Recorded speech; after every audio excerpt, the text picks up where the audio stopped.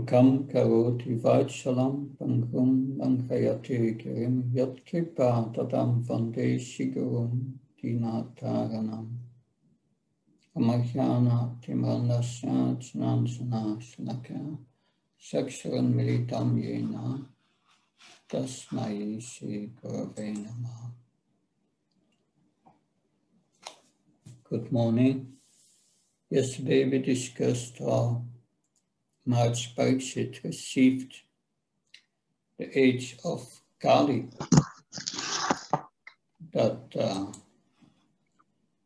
today we will hear about Maharaj Parikshit. We go back to Maharaj Parikshit.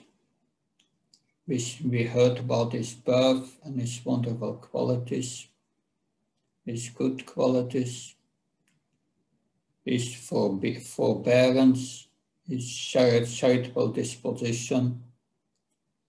And we will hear now how we will support Brahminical culture by giving in charity.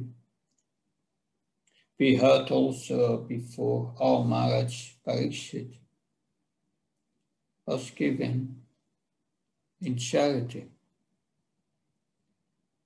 Gold, villages, lands, cows. That is the main duty of the Kshatriyas, is to maintain citizens and Brahminical culture. That in this chapter 16 and 17, we will learn how the Kshatriyas upheld Brahminical culture. That, of course, we also heard in the 11th chapter, when Krishna was entering Dwarka, the Brahmins would come and glorify Krishna, and they would glorify him to receive him when he came into the city of Dwarka. And the Kshatriyas, they are very eager to support the Brahmins. This includes not only the Brahmins, but also the cows. Sutta Goswami will now describe how Maharaj Parikshit rules the kingdom. Chapter 16 and 17, we will learn are very practical chapters. It's about the Krishna conscious administration of the Kshatriyas. We'll also see how devotees will rule the world and advise the Kshatriyas. And this is very important for us, especially in chapter 17. You get a lot of information and suggestions by Srila Prabhupada about points of how the Kshatriyas how they should implement their program of Krishna consciousness. There is a necessity for proper management, otherwise society cannot be peaceful.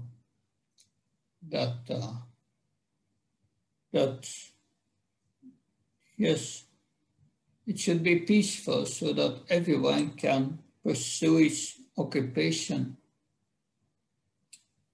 So in the chapters 18, 19, it's described that the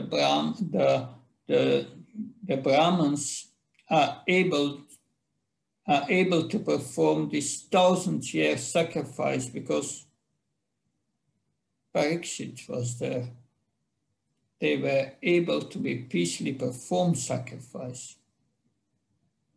If everyone knows who they are in the Varnashram system, they are happy because everyone knows what to do and they know how to do it. So these chapters will explain a lot about the Kshatriyas and the Brahmins, and about various aspects of the Varnashram system that we will first read the first text. Om Namo Bhagavate Vasudevaya Sutta Uvacha Tata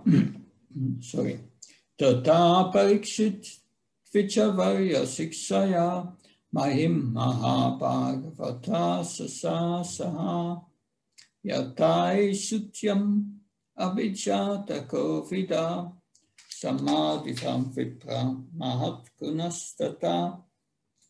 Sutta Goswami said, O learned Brahmins, Maharaj Parikshit then began to rule over the world as a great devotee of the Lord, under the instructions of the best-born Brahmins. He ruled by those qualities which were foretold by expert astrologers at the time of his birth.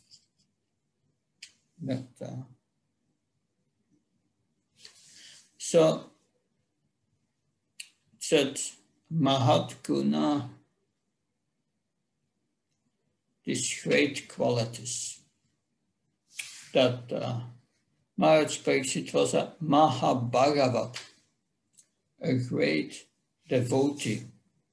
It said here, Tvichavarya Siksaya, under the instruction of the twice-born Brahmins. The emperor has his own qualifications, but he listens to the Brahmins. That the Brahmins instruct the Kshatriyas how to rule, and the Kshatriyas follow the instructions of the Brahmins. So the Brahmins are detached, and therefore they can give the best advice. If you would want if these Brahmins would want something from you, then their advice may be tinted. They don't want the money of the Kshatriyas. They are satisfied in their study, in their puja. They don't want anything that the Kshatriyas can give them.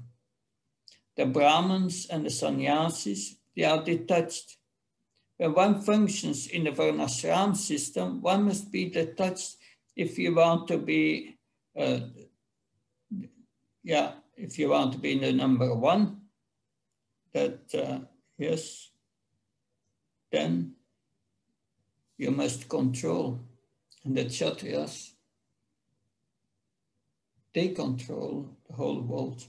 Therefore, the Brahmins who are supporting these Brahmanas, they have to be the wisest of the wise as they advise the Kshatriyas. Srila Prabhupada wanted to create Brahmins to lead the society.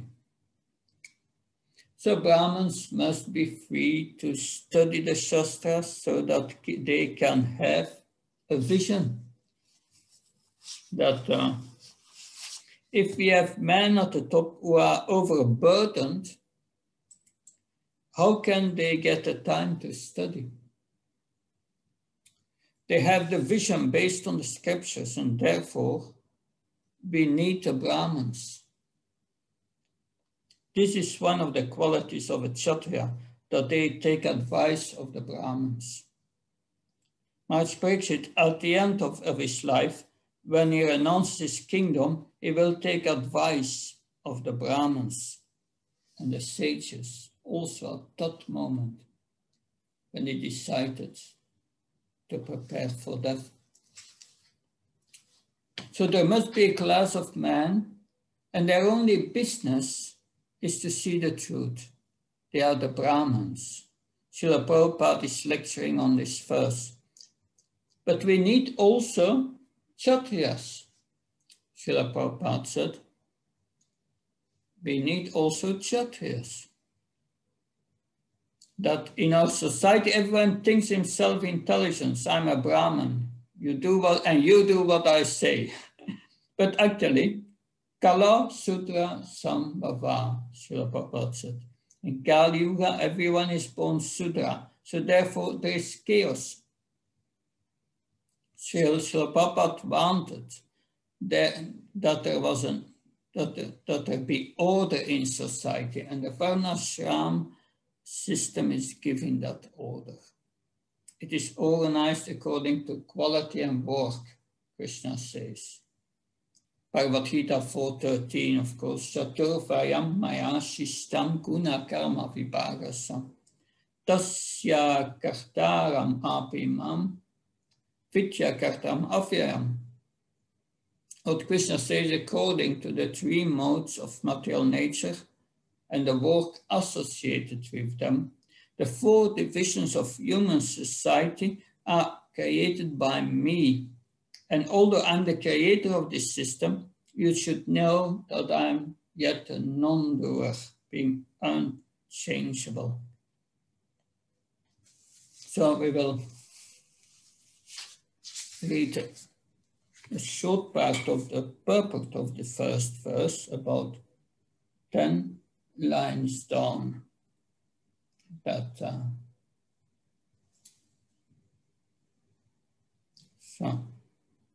Maharaj Parikshit was therefore a devotee of the first order, and thus he used to consult great sages and learned Brahmins, who could advise him by Shastra how to execute the state administration. Such great kings were more responsible than modern elected executive heads, because they obliged the great authorities by following their instructions left in the Vedic literature. So Srila Prabhupada in the purport here is going to compare the Vedic kings with the present state of head. And there is quite a difference. There is quite a difference. So we continue reading the purport. There was no need for impractical fools to enact daily a new legislative bill and to conveniently alter it again and again for some purpose. So the laws, we see they are always changing. Because there are different pressures groups, there are new presidents, new rules every time. So one group says, we want it like this. And the other group said, no, we want it like that. So, but that is not how a government should be, Srila Prabhupada says.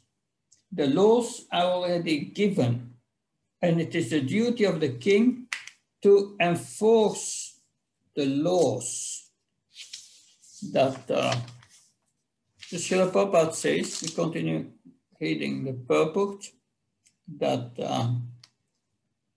the rules and regulations were already set forth by great sages like Manu, Jagjvalka, Parasar, and other liberated sages, and enactments were all suitable for all ages in all places.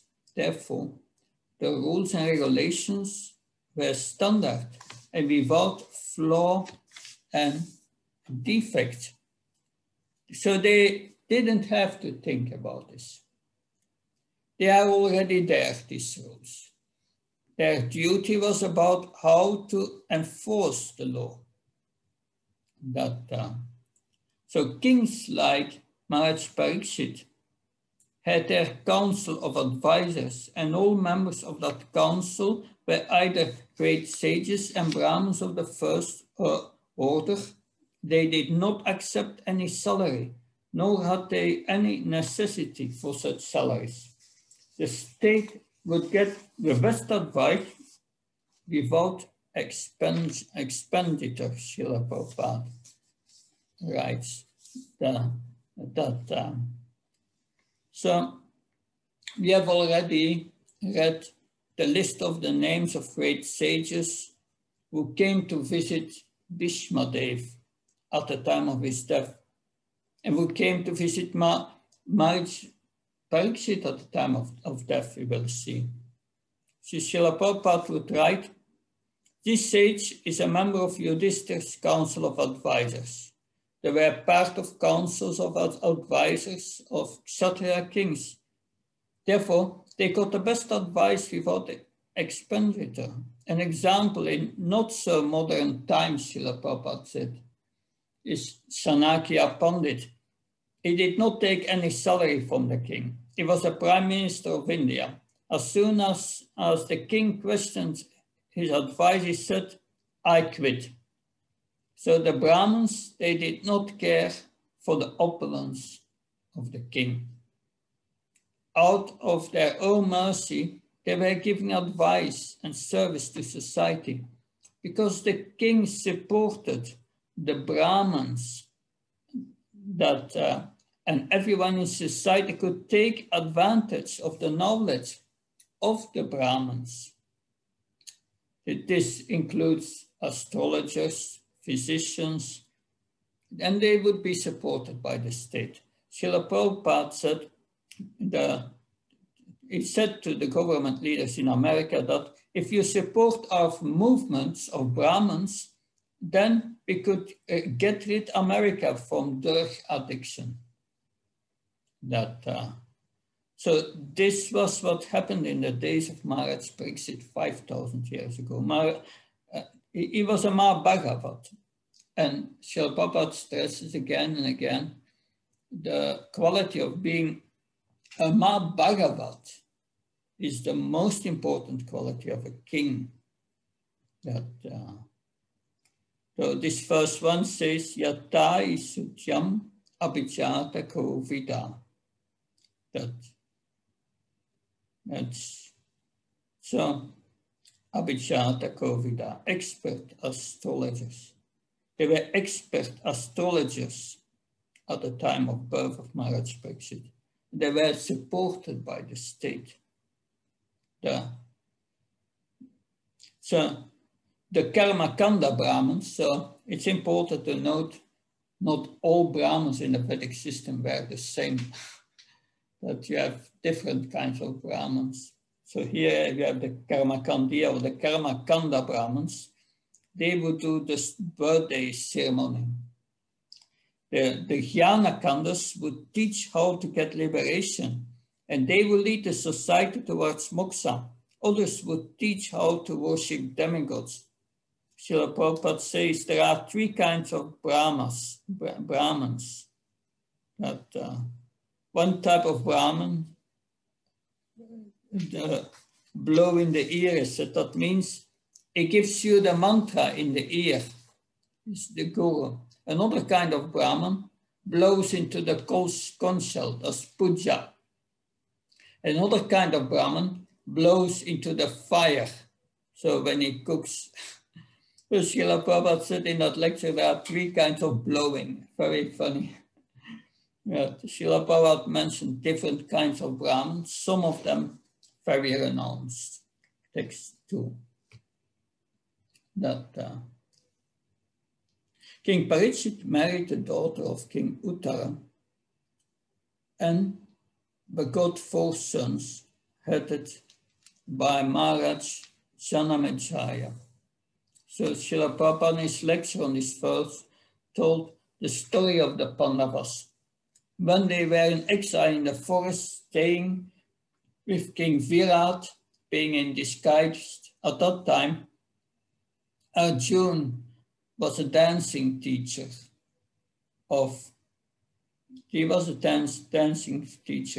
Uttara. When they revealed their identity, then King Virat said to Arjuna, take my daughter Uttara as your wife. But Arjuna said, I cannot do that. I'm her guru. He was his dancing teacher. So she's like my daughter. How can I marry her? And therefore, Arjuna proposed that his son would marry her.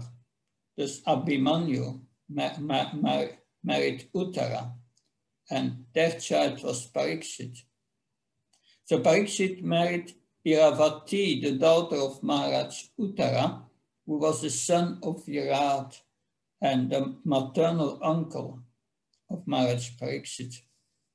So Srila Prabhupada gave the example of Arjuna and Subhadra. In some places in India, this is still going on. Cousins got married to one another.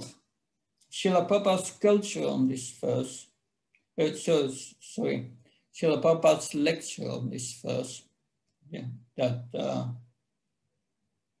is very funny. This is but this lecture was on verse 3. And we'll first read verse 3. Maharaj Parikshit, after having selected Kripacharya for guidance as his spiritual master, performed 3 horse sacrifices on the banks of the Ganges. These were executed with sufficient rewards for the attendants. And at these sacrifices, even the common man could see demigods. Interesting. They could see demigods. Someone has seen demigods among you. It's not common in these times. Srila Prabhupada's lecture on this verse, he says, some people may say, we don't see the demigods. We don't see the demigods these days. Srila Prabhupada said, and Srila Prabhupada replied, if you perform a whole sacrifice, then they will come. That just like the president of a country, it doesn't come just for everyone to see, Srila Prabhupada says. Like the Prime Minister of India, when we opened our temple, he came for the opening. So in order for him to come, they had to clear out the whole temple. The police were towing away all the cars and they were in front of the temple. They were afraid that there might be some bomb or something. That's a few years ago, well, 20 years ago, when the temple in Delhi opened, new temple. So why should you expect that the demigods should come for you to see? Even the minister, you can't see the prime minister. So there is another point. There was interplanetary travel at that time. Demigods used to come, and Arjuna also went there, but not in spaceships, Srila Prabhupada writes. Maharaj Parikshit was such a Mahabharata that even the demigods would come. The common man could see the demigods, even though they were not qualified to see the demigods. So Sutta Goswami is beginning the story that once when Maharaj Parikshit was on his way to conquer the world, he saw the master of Kali Yuga, who was lower than a Sudra, disguised as a king and hurting the legs of a cow and bull. The king at once got hold of him to deal sufficient punishment. So we have here Maharaj Parikshit. Maharaj Parikshit means examiner, that always examining, because he saw the Supreme Lord in the womb of his mother, and that impression remained with him. And he was always checking everyone, is this the Lord I saw? He was comparing everyone with the person he saw in the womb, and therefore is called examiner. Is that person who I saw the same as in the womb? So Maharaj Parikshit would go out of his kingdom to see that everyone was following the Vedic principles. That. Srila Prabhupada says, yeah, every 6 months he would go out, or once a year. So, like we discussed before, The sages give the laws and the Kshatriyas enforce the laws. So this is a most important thing for a Kshatriya. He must see if the people are following. That's his duty. And he saw here is someone who is not following. The Kshatriyas protect the cows.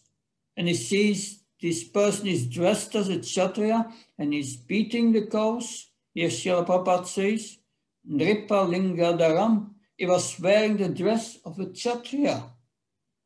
You can tell who is a Kshatriya by how he behaves.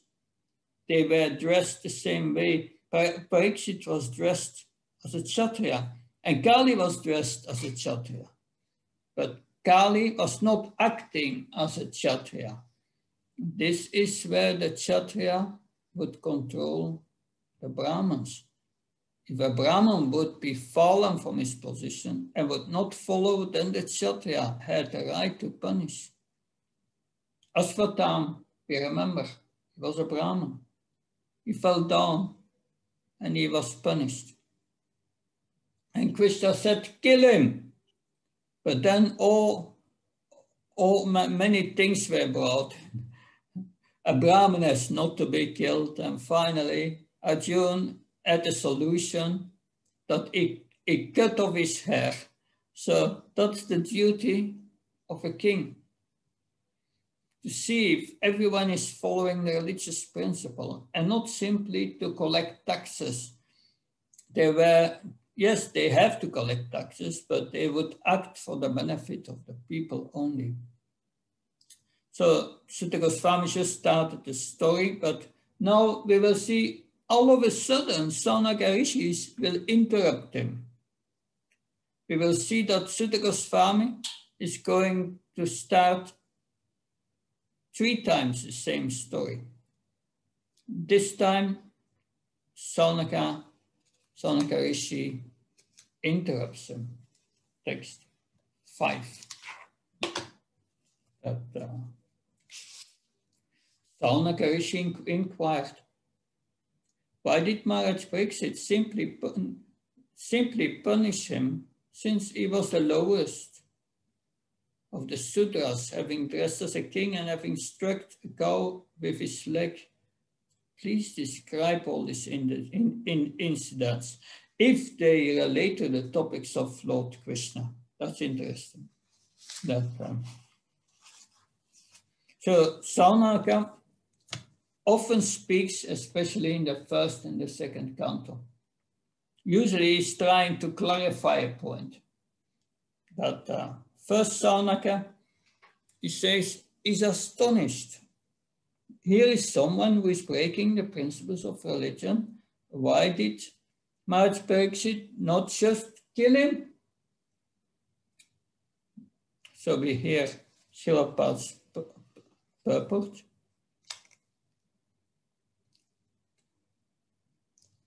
Saunaka and the Rishis were astonished to hear that a pious Maharaj Pariksit simply punished the culprit and did not kill him. This suggests that a pious king like Maharaj Pariksit should have at once killed an offender who wanted to cheat the public by dressing like a king and at the same time daring to insult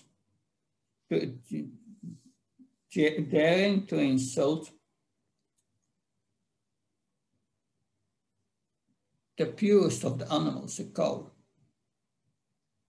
The Rishis in those days, however, could not even imagine that in advanced days, in the age of Kali, the lowest of Sudras will be elected as administrators and will open slaughterhouses for killing cows. So this is a comparison here that,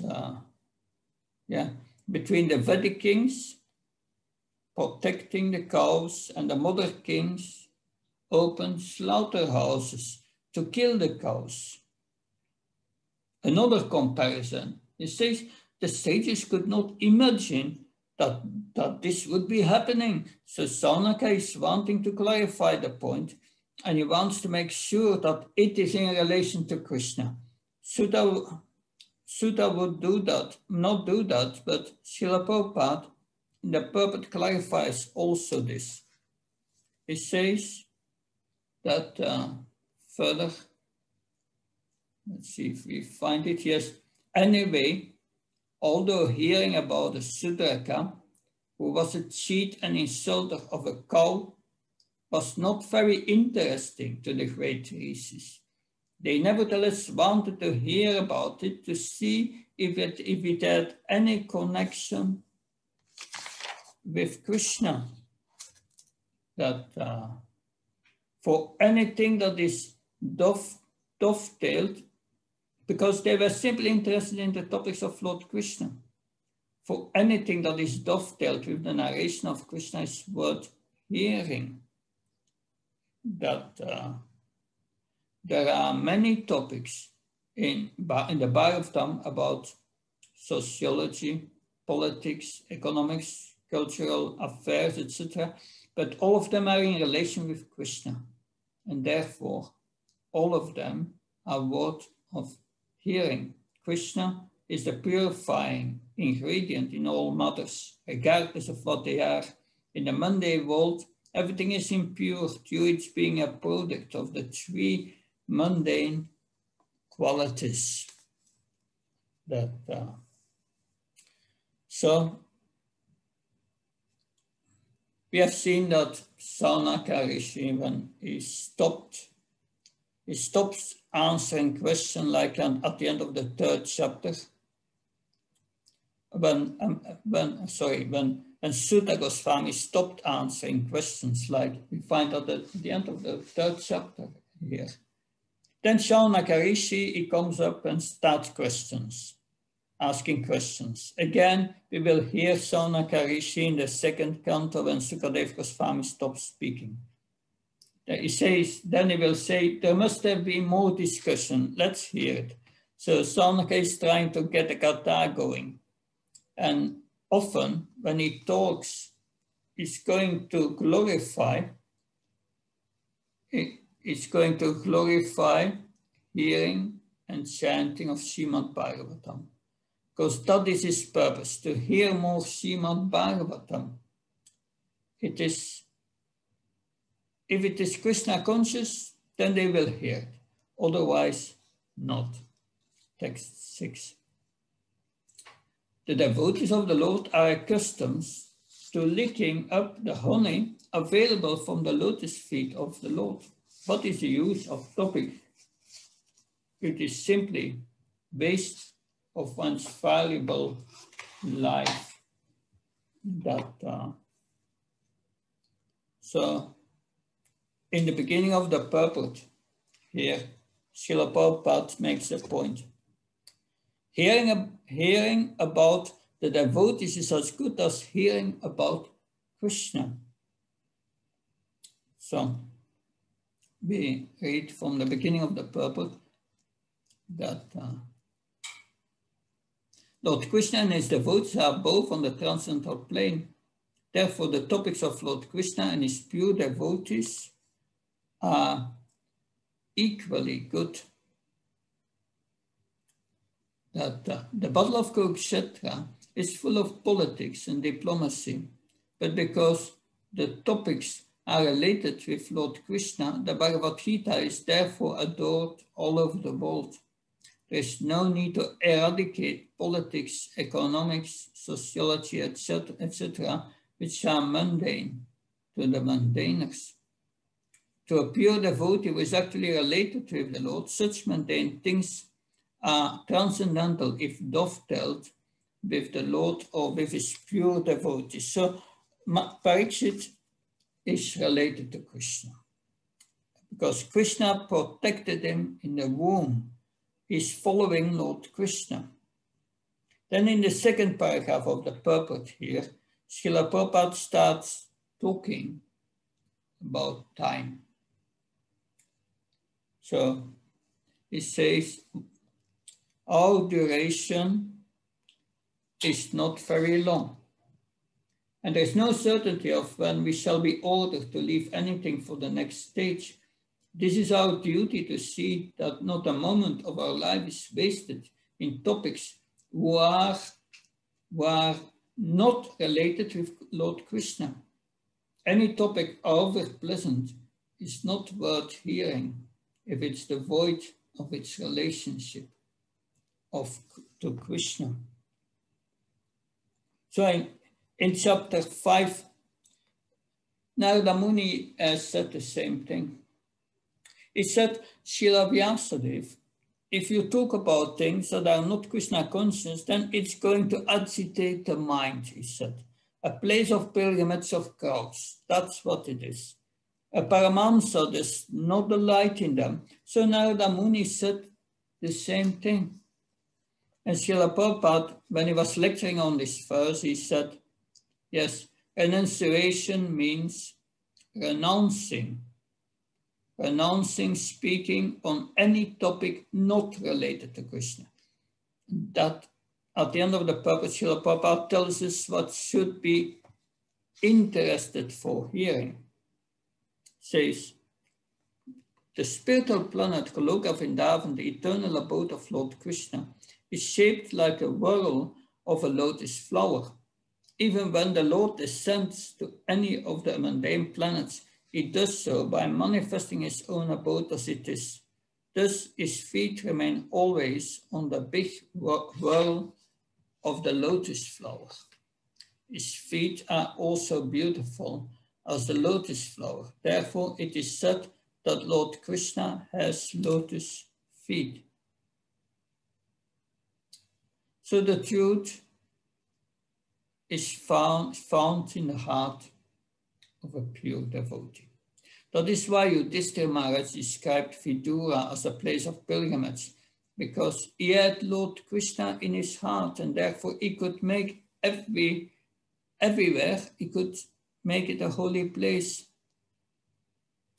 The last purport of this purport is very nice, the last sentence of this purport. Those who want to live forever without changing their material bodies should not waste valuable time with topics other than those related to Lord Krishna and his devotees. So now Saunaka is going even to be more forceful in his description why we should hear the glories about Krishna. Text 7. O Sutta Goswami, there are those amongst men who desire freedom from death and get eternal life. They escape the slaughtering process by calling the controller of death, Yamaraj. So it is said about Yamaraj, before he calls you, you should call him to Kirtan. And that's interesting, that we will read the purport of 7, inviting Yamaraj to our Kirtan, very interesting. The living entity, as he develops from lower animal to higher human life and Geldi to higher intelligence, becomes anxious to get free, and Geldi anxious to get free from the clutches of death. Modern scientists try to avoid death by physiochemical advancement of knowledge. But alas, the controller of death, Yamaraj, is so cruel that he does not spare even the life of the scientist himself. The scientist will put forward the terror of stopping death by advancement of scientific knowledge, becomes himself a victim of death, and is called by Yamaraj. But to speak of stopping death, no one can enhance the short period of life even by a fraction of a moment. The only hope of suspending the cruel slaughtering process of Yamaraj is to call him to hear and chant the holy name of the Lord. Yamaraj is a great devotee of the Lord, and he likes to be invited in kirtans and sacrificed by the pure devotees who are constantly engaged in the devotional service of the Lord. Thus the great sages, headed by Saunak and others, invited Yamaraj to attend the sacrifice performed at Namisaranya. This was good for those who did not want to die. Very interesting. But, so the sages, they invited Yamaraj for the class. Text 8. So there it says, as long as Yamaraj, who causes everyone's death, is present here, no one shall meet with death. The great sages have invited the control of death Yamaraj, who is a representative of the Lord. Living beings who are under his grip should take advantage by hearing the deathless nectar in the form of the narration of the transcendental pastimes of the Lord. So for the moment, we are also in the association of the sages. That means we are hearing from them. We are protected from Yamaraj. Yamaraj is a great devotee, so we should not be afraid. Yamaraj says to the Yamadutas, you go never near to those who chant the holy name of the Lord. Bring me those who have never chanted that. Srila Prabhupada said, Yamaraj is like the police. He must make sure that everyone is following the law. So Yamaraj's duty is to make sure everyone is becoming Krishna conscious. He's not the enemy of everyone. He's enemy to the criminals. So Prabhupada told that story one time. Along with Srila Prabhupada, there was a police inspector. In the distance, they saw some people running away. And Srila Prabhupada asked the police inspector, who are these people? And the police officer said, they are criminals. They see me coming because they have the criminal mentality and they have done a crime. They are running away from me.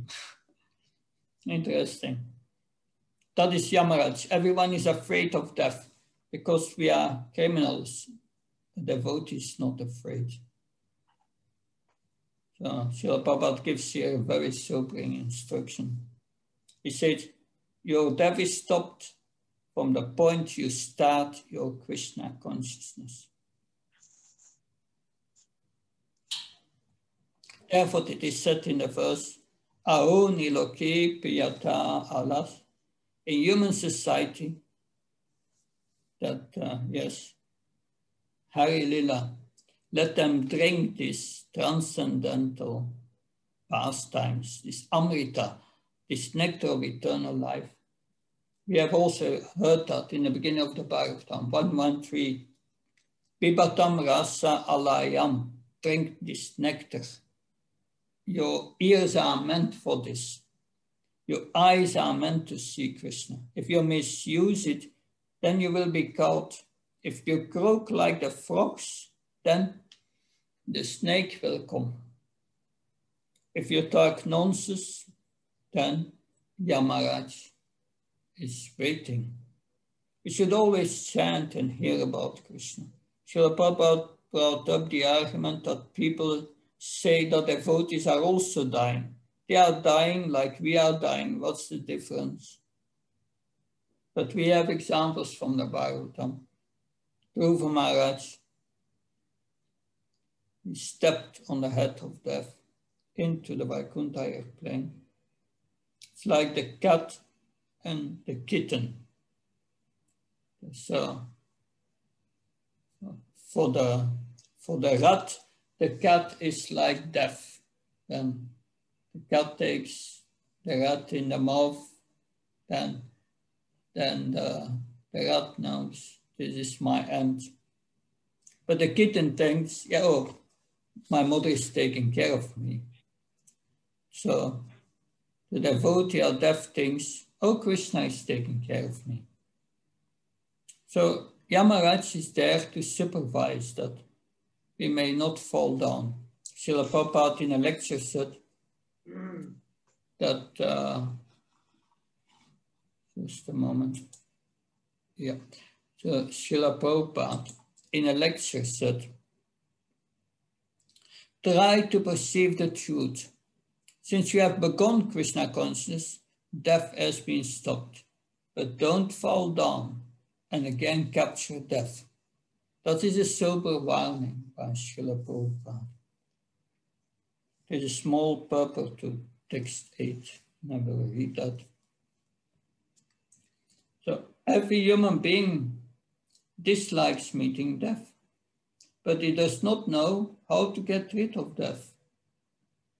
The surest remedy for avoiding death is to accustom oneself to hearing the nectarian pastimes of the Lord, as they are systematically narrated in the text of Srimad Bhagavatam. It is advised herein, therefore, that any human being who desires freedom from death should take to this course of life as recommended by the rishis, headed by Saunaka. So, in Vrindavan, you see devotees leave their bodies often. This is from, I think it was from Mother Narayani. She said, it is about Namhata Das. He was a devotee, a book distributor from Italy. He was 40 years old. Maybe that happened 20 years ago. He was on his deathbed. Before he left his body, he said, "Bellissimo, most beautiful thing." And he left his body. It is quite different when a devotee dies, a big difference. Pritiputra Maharaj, who was a sannyasi and left ISKCON, Harisari phoned him about memories of Srila Prabhupada. And the last time he phoned him, his girlfriend answered the phone and she said that a funny thing happened before he died. He was just lying down completely silent, and all of a sudden he was standing up and opened his eyes and said, "You have come." And then he died. Of course, Krishna, in the Bhagavad Gita, he promises, "Nyabri kamanasasti pratyavaya navityate svalpamasya dharmasya tayate mato bhayat." In this endeavor, he says, there is no loss or diminution. And often a little advancement on this path protects one from the most dangerous type of fear. So the point is that we don't forget Krishna, but Krishna doesn't forget us. And Srila Prabhupada doesn't forget any little service we have done. So we should be serious and try to follow the instructions that we are learning here and practice throughout our lives. Saunaka is going to condemn lazy living beings. We will be hearing a lot about that in the second canto, text 9. So this is still Saunaka speaking. Lazy human beings with paltry intelligence and a short duration of life pass the night sleeping and the day performing activities that are for naught. That. So we will hear that again in the second canto. That we will hear 2.3.17.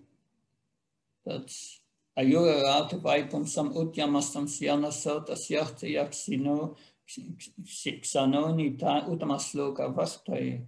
Both by rising and setting, the sun decreases the duration of life of everyone, except one who utilizes the time for discussing the topics of the all-good personality of Godhead.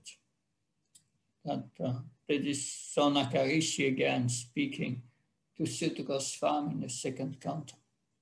The rising and setting of the sun does not diminish the duration of life for one who hears constantly Krishna. Kata. There is a song of Bhaktivinoda Thakur, and the translation is, Sri Chaitanya Mahaprabhu was preaching to the people. He said, "You spent your nights uselessly sleeping, decorating, you have received this greatest gift of the human form, your body, not caring for the darling of Yasuda. You slowly fall to your last moments until death. With every rising and setting of the sun, your days are lost. Why do you remain idle, not seeing the Lord in the heart? So this is the condition of today's people. This verse is reminding us that we have also heard this verse in the first chapter, text 10. Sabya Kalabas Mitigation Manda Samanda Matayo Manda Bhagyu Paduta. Who learned in this age of Kali, men have but short lives. They are quarrelsome, lazy, misguided, unlucky, and always disturbed. The sages of Namisaranya are repeating what we heard in the first chapter. So these are people who are not here in Srimad Bhagavatam. Now we will hear and start hearing Sutta again, starting the narration again.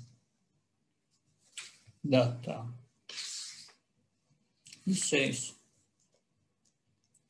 Sutta Goswami said, while Maharaj Parikshit was residing in the capital of the Kuru Empire, the symptoms of the age of Kali began to infiltrate within the jurisdiction of his state. When he learned about this, he did not think the matter very palatable. This did, however, give him a chance to fight. He took up his bow and arrows and prepared himself for military activities. So it's in Bhagavad Gita. Krishna says, happy are the Kshatriyas upon whom such fighting opportunity has come unsought, opening the doors for heaven, for the heavenly planets. The Kshatriyas are very happy. But also in the 18th chapter, verse 14, we have the qualities of the Kshatriya. Saumyam teotatik daksham yudisyap apalainam dhanam ishvrabhavasya kshatram karma svabhavacham. Heroism, power, determination, resourcefulness, courage in battle, generosity and leadership, these are the qualities of the work of the Kshatriyas. They don't run away from the battle. They like to have a good fight. Maharaj Parikshit was a bit bored. He was sitting in his palace in his capital, and there was no one against him in his kingdom, and he got a chance to show his Kshatriya prowess. There's no one against him, but Kali has come. First he said, this is very bad, but then when he saw the fighting opportunity, he became very happy. Although it was not good news, he was very happy. Nitya Sakra Vartite. Srila Prabhupada says that this Nitya Sakra Vartite is a circle. An emperor should be in the middle of the circle of the kingdom. Srila Prabhupada said that an emperor is also guru. Nitya means his own circle. So he was very happy that he could fight. So at the end of the purport, so let's see. Then at the end of the purport.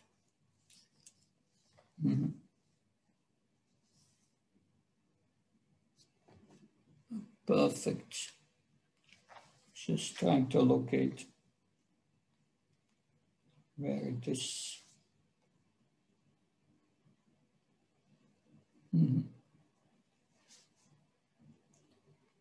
Yeah, a perfect Kshatriya is always jubilant as soon as he gets a chance to fight.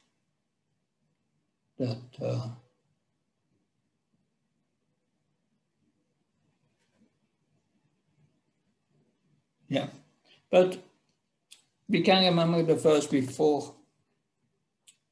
Lazy people will say, it is time for illicit sex gambling, and why not take advantage of it? It is predestined.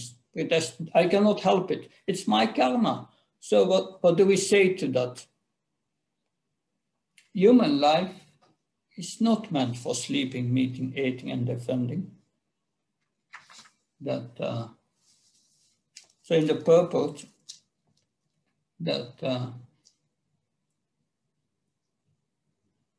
so if so, then why was there preparation for fighting out such symptoms? Such arguments are offered by lazy and unfortunate men. In the rainy season, rain is predestined, and yet people take precautions to protect themselves.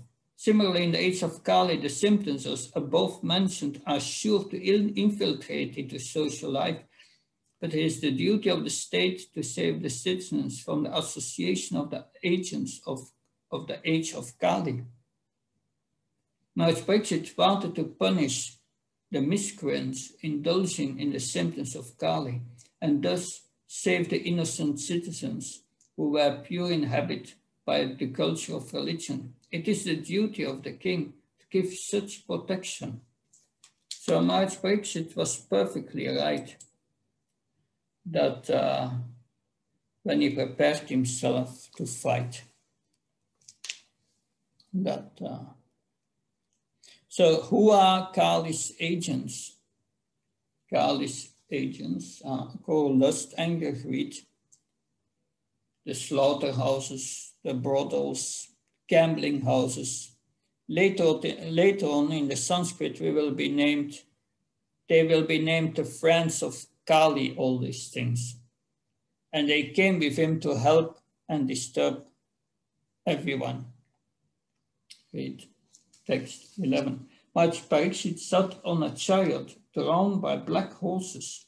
His flag was marked with the sign of a lion. Being so decorated, he was surrounded by charioteers, cavalry, elephants, and infantry soldiers. He left the capital to conquer in all directions. So he had the lion on his flag. Yeah. Srila Prabhupada said it's not an ordinary lion.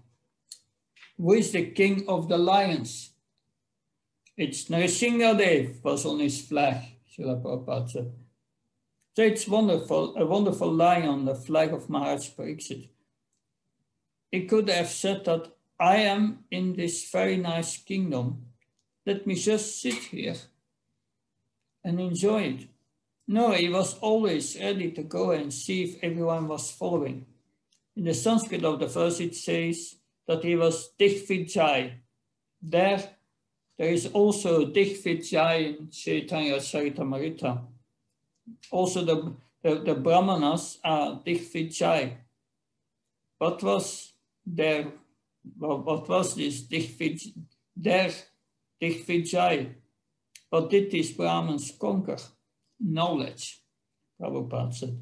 They were engaged in debate, and one who would defeat them, the other one, then would be the winner. They would agree on the basis of Shastra. This is also Digvijay, conquering. To conquer all other Kshatriyas that is the Digvijay of Maharaj Pariksit. So he would go all over the world and challenge. Is anyone not accepting my authority? If so, we will fight, otherwise you pay me tax. An emperor had to do that.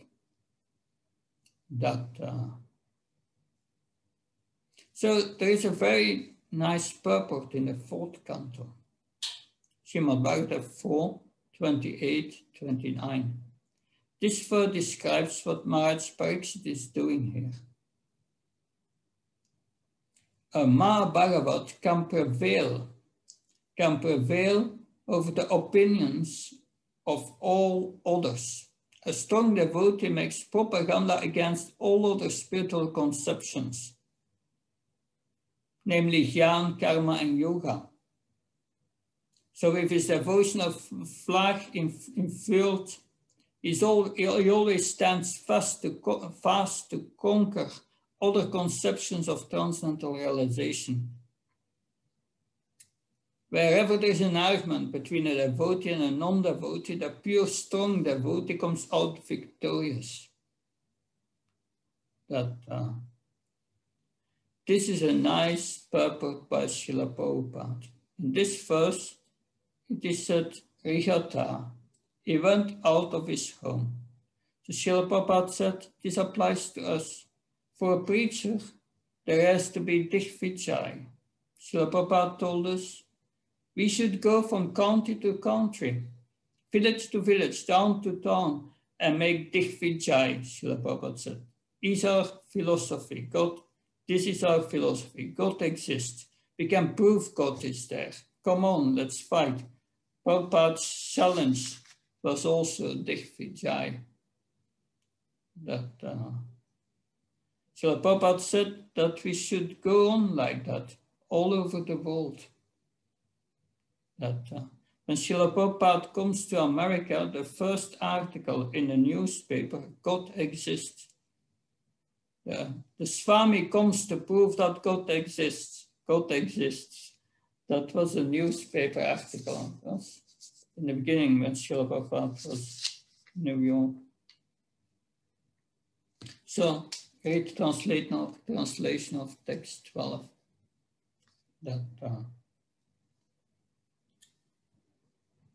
Maharaj Pariksit then conquered all parts of the early plant, but Rashva, Ketumal, Bharat, the northern Kuru, Kimpos, etc., and exacted tributes from their respective rulers.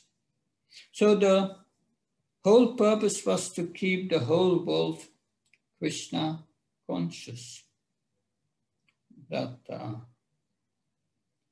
Dharma samstapanartaya, to re-establish the principles of religion. It is the same duty as Lord Krishna.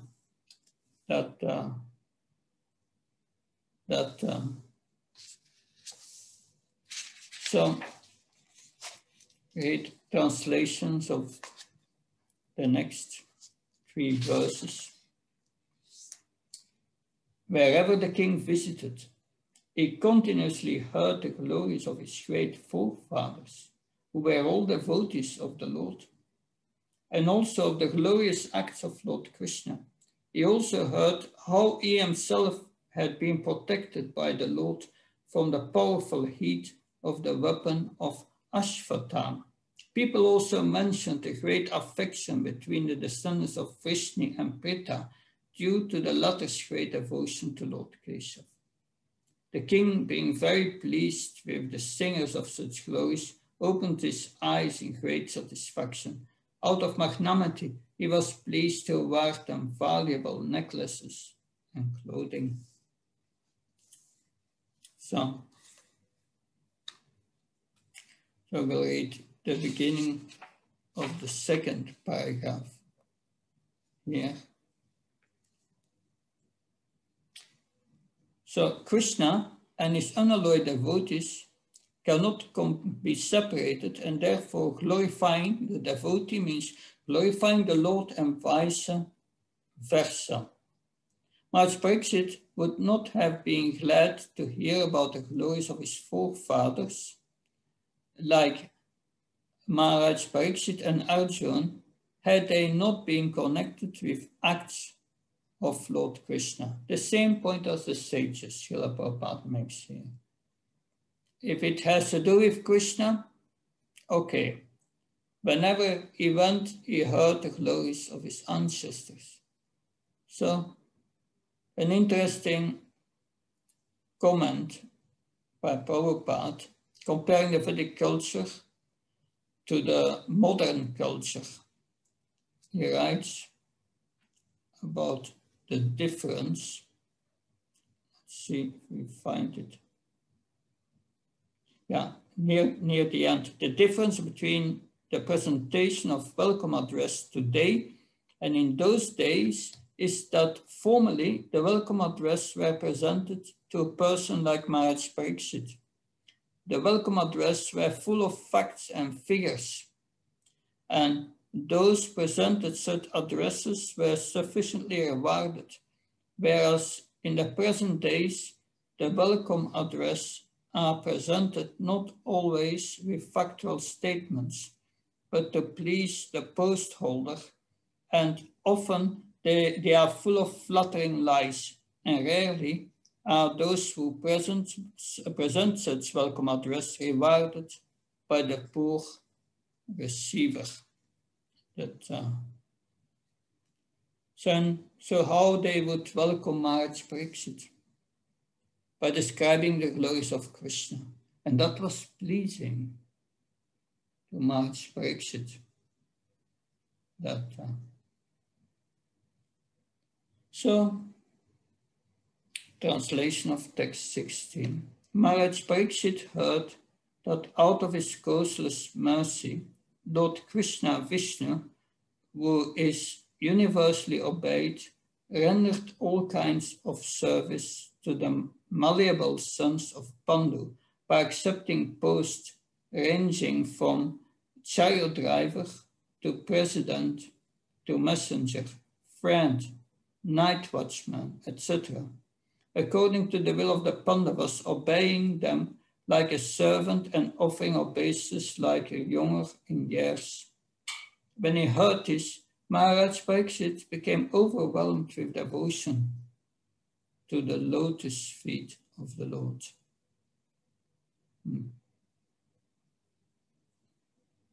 So, the first line of the purport,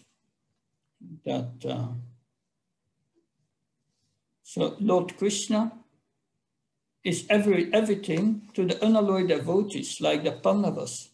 The Lord was for them the Supreme Lord, the spiritual master. How was Lord Krishna the spiritual master for the Pandavas? Because Krishna spoke Bhagavad Gita, that he was a guru to Arjuna, and the worshipful deity. Krishna was glorified during the Rajasuya sacrifice. Krishna was their guide, is mentioned. He was the chariot driver of Arjuna.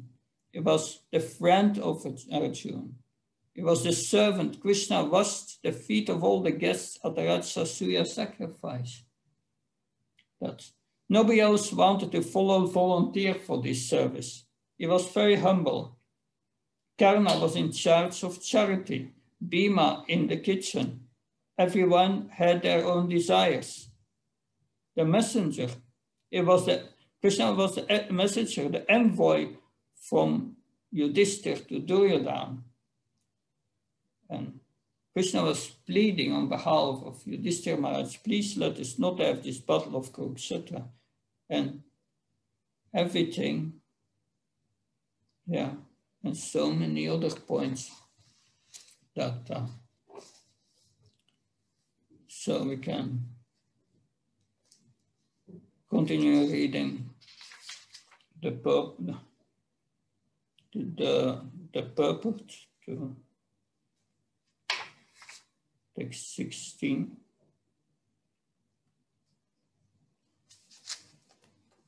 So,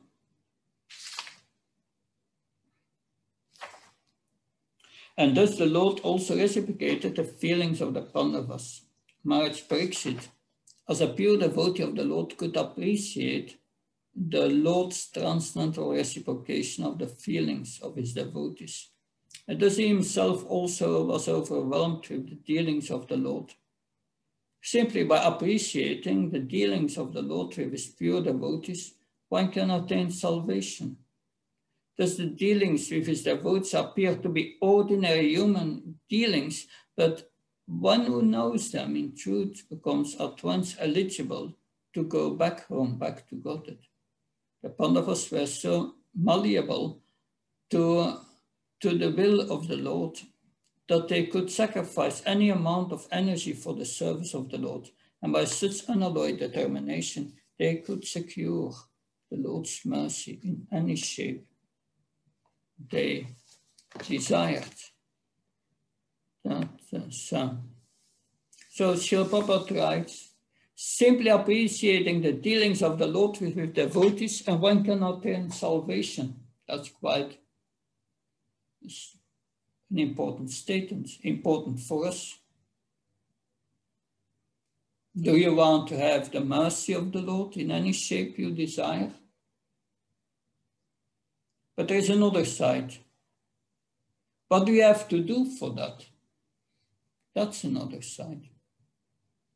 That Maharaj Pariksit was appreciating the Lord's transcendental reciprocation. The appreciation was given to us. This appreciation of the Lord and his devotees, it will give us liberation and will bring us back to Godhead. So how do devotees relate to Krishna? There is a story of the illiterate Brahmin in South India. He tried to read Bhagavad Gita and everyone was making fun of him. Then Lord Chaitanya came and he saw this illiterate Brahmin trying to pronounce the verse of Bhagavad Gita and he pronounced everything wrong. And people were making fun of him. He was sitting at the entrance of the temple and Lord Chaitanya said, yes, I see you are trying to read Bhagavad Gita, but please tell me what you are doing. And the Brahmin felt that Lord Chaitanya was not trying to make fun with him, that he was sincere in his question. So he said, my spiritual master has ordered me to read every day all the 18 chapters of Bhagavad Gita. But I'm illiterate, so I'm trying my best.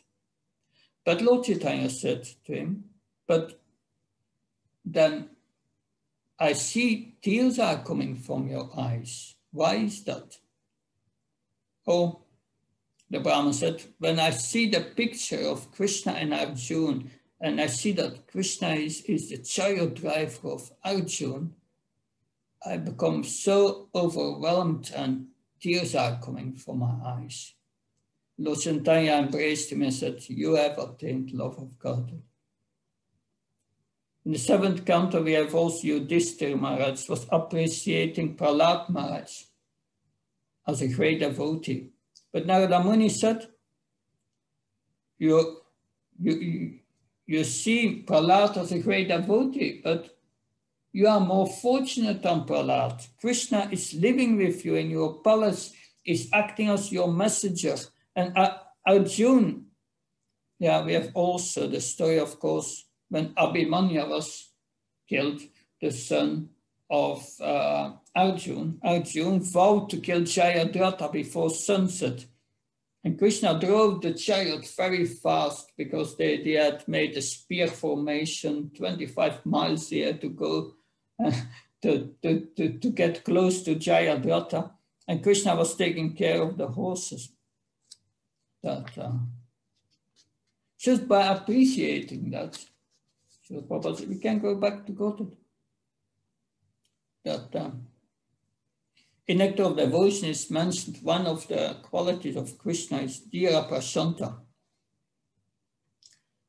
So Yudhishthira was elderly to Krishna, and Krishna gave his opinion in a very humble way to Yudhishthira Maharaj. So that's the Vedic culture. Now, verse 17. Now you may hear from me what happened while Maharaj Pariksit was passing his days, hearing of the good occupations of his forefathers, and be absorbed in thought of them. So yesterday we heard a description of Maharaj Pariksit left his kingdom. Not yesterday, a few moments ago. In the beginning, we heard how Maharaj Pariksit left his kingdom to go on a tour. But as soon as Sutta Goswami started speaking, Saunaka had interrupted him because Sutta Goswami said that Maharaj Pariksit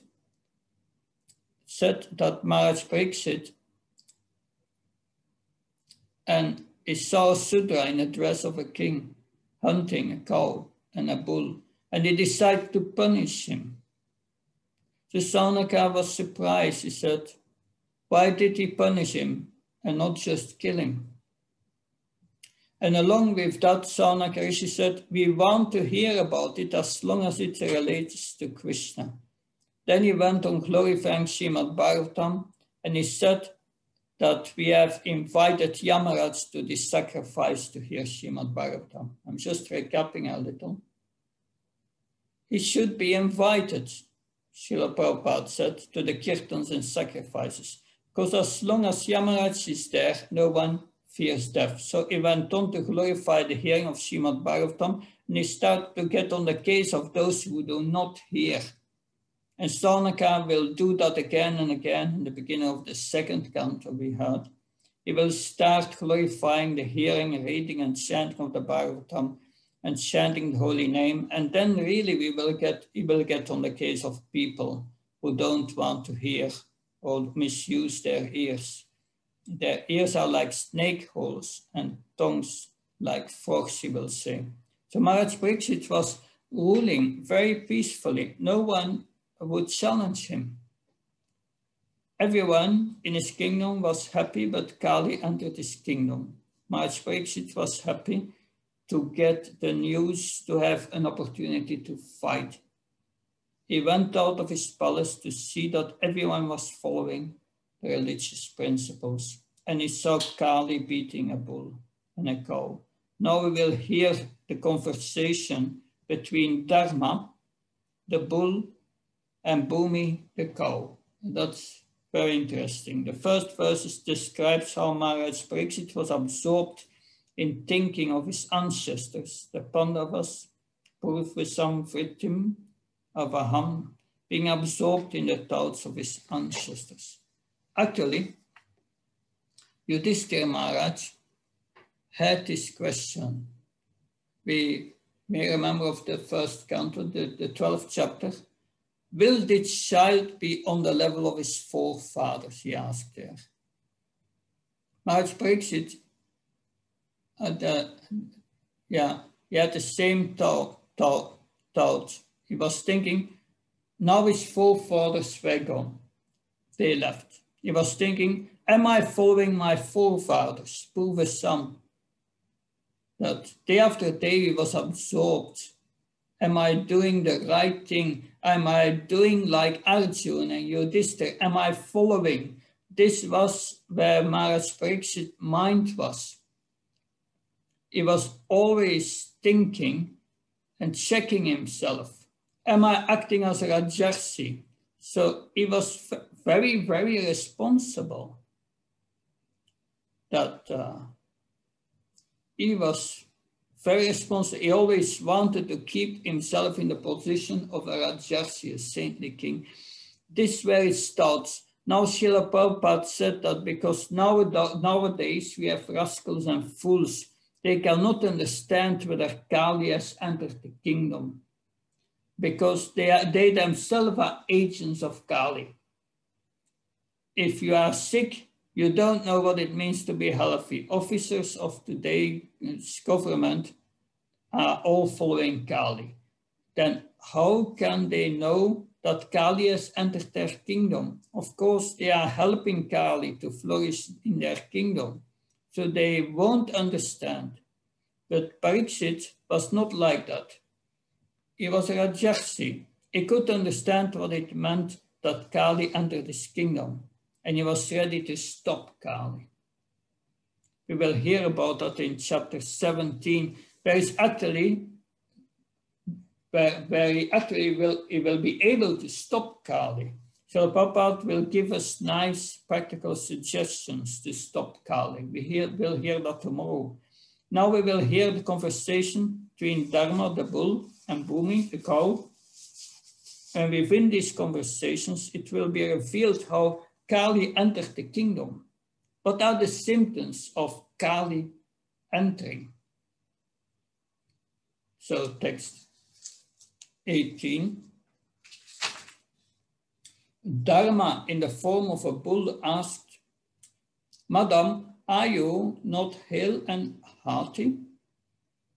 Why are you covered with the shadow of grief? It appears by your face that you have become black. Are you suffering from some internal disease, or are you thinking of some relative who is away in a distant place? In the purport, Srila Prabhupada explains the importance of the bull and the cow in society. Read purport from the beginning until joyful mood, but now the cows are not in a joyful mood. They are going to the slaughterhouses.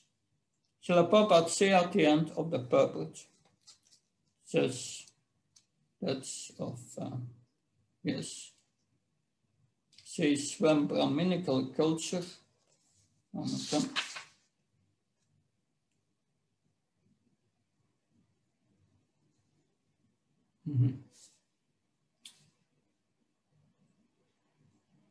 Yeah. The bull and the cow can be protected for the good of human society simply by spreading of Brahminical culture as the topmost perfection of all cultural affairs. By advancement of such culture, the morale of society is properly maintained, and so peace and prosperity are also attained without extraneous effort. When Brahminical culture deteriorates, the cow and the bull are mistreated, and the resultant actions are prominent by the following symptoms, which we will hear now in 19. That Dharma in the form of a bull asks that I think I skipped one verse. I read them again, 18, 19. The personality of religious principles, Dharma, was wandering about in the form of a bull. And he met the personality of earth in the form of a cow who appeared to grieve like a mother who had lost her child. She had tears in her eyes, and the beauty of her body was lost. Thus Dharma questioned the earth as follows. Dharma in the form of a bull asked, Madam, are you not hale and hearty? Why are you covered with the shadow of grief? It appears by your face that you have become black.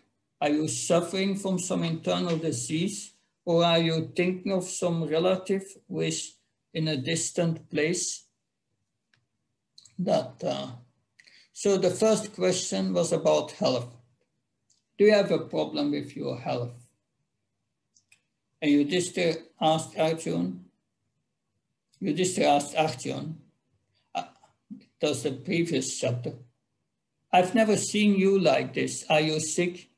Like Yudhishthira was asking so many questions and finally asked, is it because Krishna had left?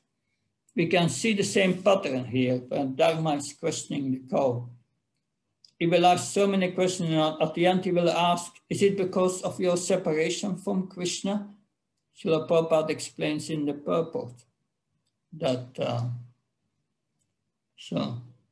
it's 19, the people, purport 19, the people in the world in this age of Kali are always full of anxieties. Everyone is diseased with some kind of ailment. From the very faces of the people of this age, one can find out the index of the mind. He said there, the index of the mind. So I remember 20 years ago when I went on Vraj Mantal Parikram, I did it 3 times, a whole month. And you see all these people in the villages in Vraj, and they are basically all happy, smiling.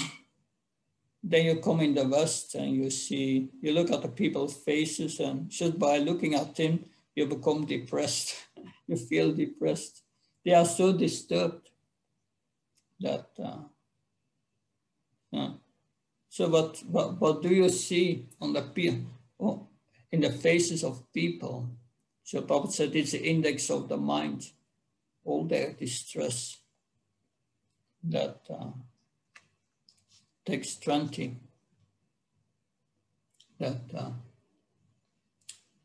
So I've lost my 3 legs and I'm now standing on one only. Are you lamenting for my state of existence? The Buddha is asking to the cow. Are you in great anxiety? Because henceforward the unlawful meat eaters will exploit you? Or are you in a sorry plight because the demigods are now bereft of their share of sacrificial offerings, because no sacrifices are performed at present? Are you grieving for living beings because of their sufferings due to famine and drought? So we have here a bull. Imagine a bull standing on one leg. It sounds quite mystical, right? Is it possible that when I was in this 20 years ago, I was in Vrindavan, and at that time, Kumarupa had this Goshal, and I would visit him, and there was a bull who had three legs. So that's quite possible, but one leg, we never seen that. So this picture is representing the state of religion in the age of Kali. There's one leg, and even that leg, Kali is beating. Just last leg is truthfulness. That the Buddha is asking, are you lamenting because of my state? Are you lamenting because in the future you will see how meat eaters are going to exploit you? That in the second to the last paragraph, Srila Prabhupada says that's the last paragraph. This material world is a sort of prison. As we have several times mentioned, the demigods are the servants of the Lord who see to proper upkeep of the prison house. These demigods want to see that the rebel living beings who want to survive faithlessly are hardly turned toward the supreme power of the Lord. Therefore, the system of offering sacrifice is recommended in the scriptures. So why is this world like a prison? First, we are engaged in the body. When you try to enjoy in the prison, then you get beaten. Bhagavad Gita 5:22. When you try to break out, the alarm goes off. The guards start chasing you, then everything is against you, unlawfully. That 3 kinds of suffering are disturbing you. Adidaiva, Adhyatmika, Adibhaudika. We are controlled by these 3 modes. We are in this universal shell that, so this is, what is the lawful way to get out of the prison? So Srila Prabhupada writes, the demigods want to see that the rebel living beings who want to survive faithlessly are hardly turned towards the supreme power of the Lord. Therefore, the system in offering sacrifice is recommended in the scriptures. That's the point. That's to get out. That's a lawful way to get out the prison. So a little further down I think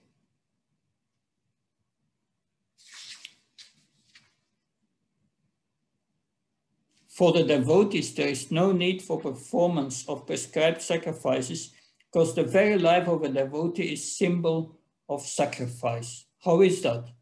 How is the life of a devotee a symbol of sacrifice? Because a devotee performs selfless service.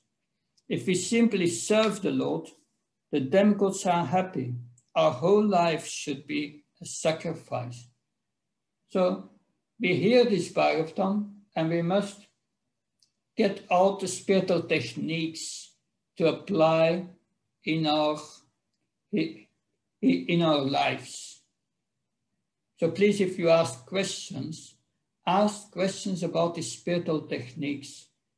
Don't ask me questions about details of Mahabharata and so on. I don't know much about that. And that's not so important also. The techniques are important. That's why we have these sessions. We hear and we try to understand how to apply this in our lives. Like we have my good friend Sankirtan Prabhu from Switzerland. He left his body a few years ago, but he dedicated his life to preaching in China. He was from Switzerland. He learned Chinese. He was in China preaching, very dangerous. But he sacrificed his life. That at the end of the purport says, Lord Chaitanya, he recommended only one Jagya was sacrificed, called the Sankirtan Jagya, the chant of Hare Krishna, in which everyone can take part. Thus both devotees and fruitive workers can derive equal benefit from the performance of Sankirtan Jagya. Text 21.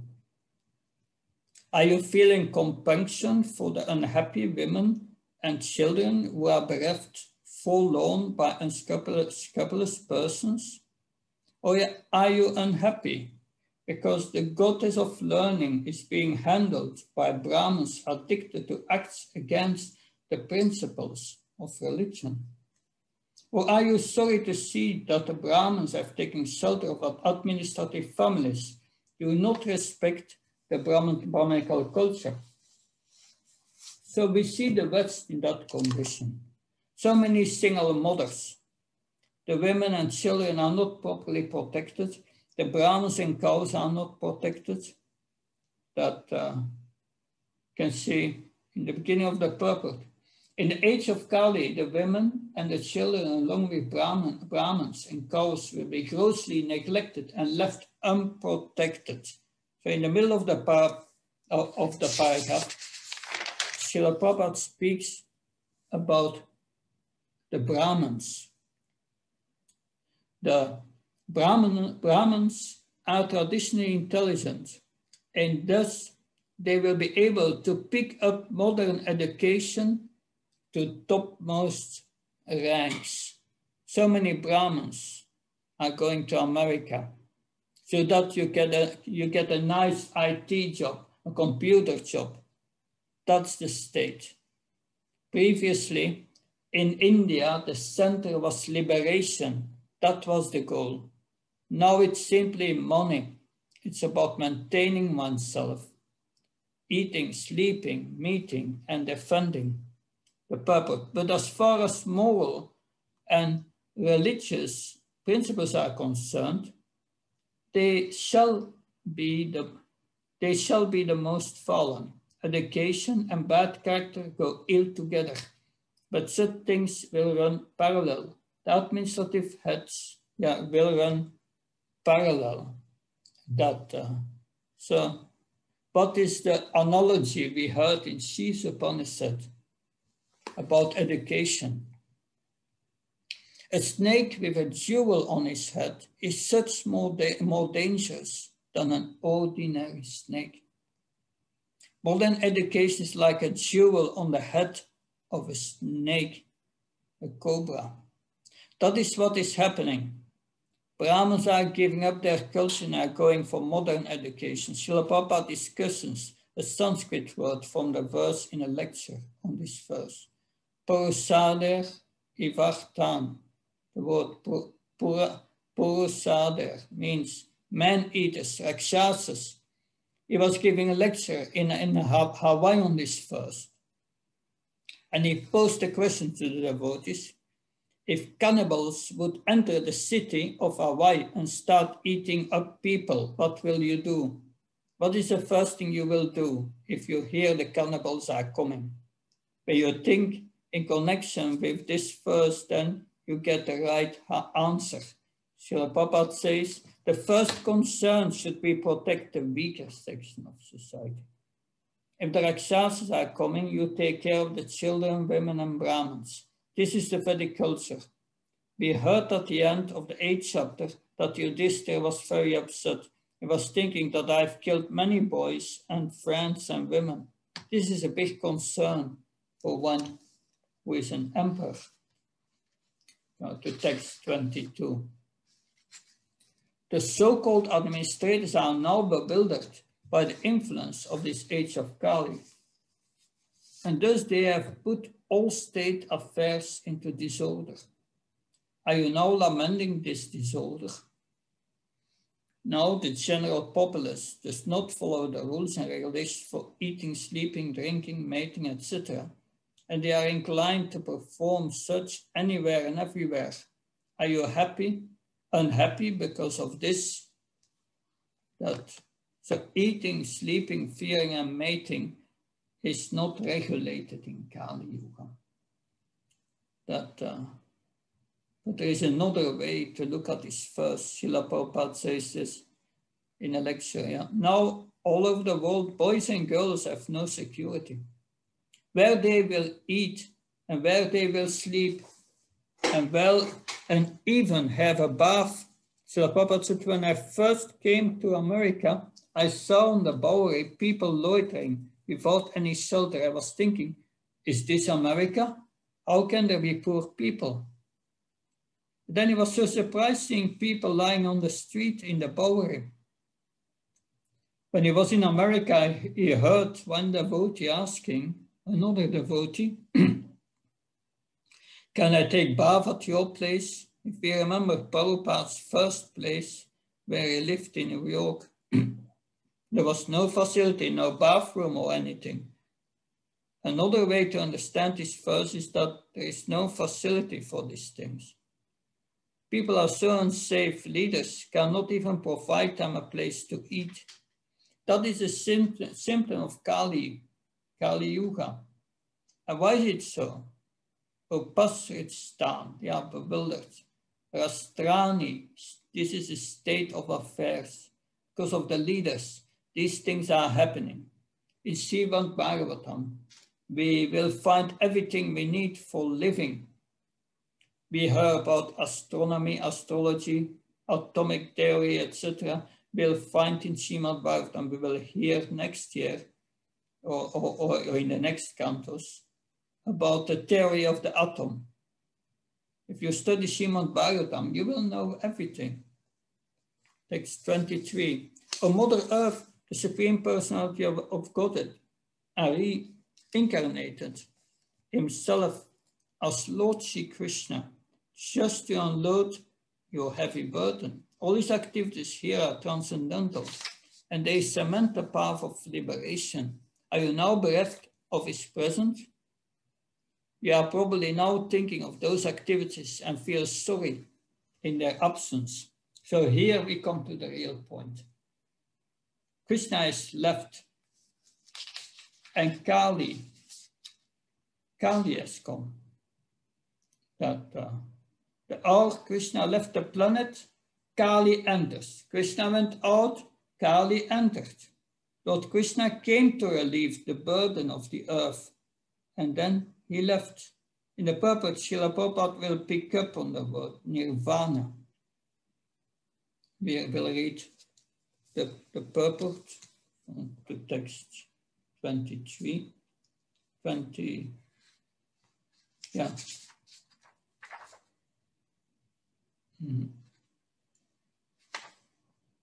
23.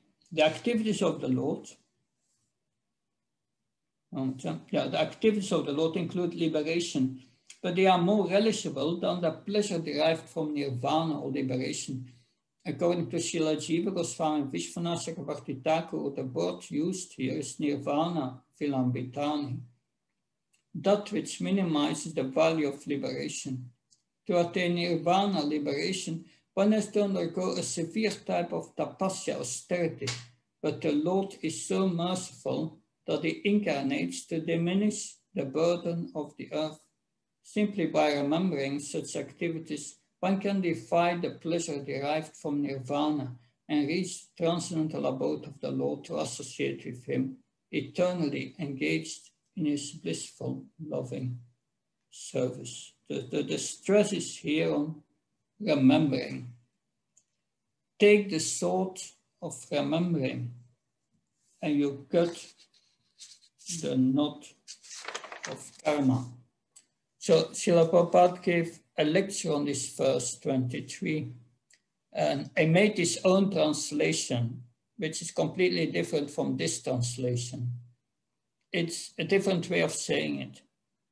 It says, the Supreme Personality of Godhead, O Mother Earth, the Supreme Personality of Godhead, Hari, incarnated himself as Lord Sri Krishna just to unload the heavy burden. All these activities here are transcendental and they cement the path of liberation. You are bereft of his presence and you are now probably thinking of these activities and feeling sorry in their absence. That's the translation. And now we can hear the translation of Prabhupada. On the account of the absence of Krishna, our real business, nirvana, has been delayed. It is why you are lamenting. This is quite a different way of saying the same verse. This is from a lecture in Los Angeles, 1974, Los Angeles. Verse 24. Mother, you are the reservoir of all riches. Please inform me of the root cause of your tribulations by which you have been reduced to such a weak state. I think that the powerful influence of time which conquers the most powerful might have forcibly taken away all your fortune, which was adorned even by the demigods. So what is an example of the effects of time? That we have old age, of course, 6 stages. All the sufferings of the Pandavas was due to time. Srila Prabhupada said, when I was young and beautiful, everyone loved me, but now that I'm old, nobody likes. This is the influence of time. You cannot check it.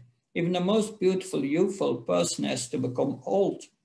We get wrinkles. You cannot stop it. But in the West, they try. But whatever makeup they put on, you still see. They can't hide it. But the wonderful thing is that you are not this body. We are happy. We don't mind as long as we can serve Krishna. In Srimad Bhagavatam, it is said that old age is very helpful for a devotee. So we can learn in old age to become closer to Krishna. Kalena vate balinam balasya se. That Srila Prabhupada, he talks very powerful here when he talks about time. Even he says we have to save time. How can we stop this process of sunset and sunrise, taking away our own lives? Of course, we have heard before. We invite Maharaj to the Yamaraj to the Krishna Katha. So Srila Prabhupada said that we have to chant and hear Srimad Bhagavatam. In that way, we will save time. Then time cannot touch us. Our death is stopped. Engage in spiritual activities. Then we can conquer time. So this is what we can do. We can hear this again and again, and we will hear that in the second canto, in the verse Saunaka Rishi will speak again. Ayurata Vaipum Sam Udyamasam Siana Sota Syatiyat Sanonitai Uttamasloka Vaktaye.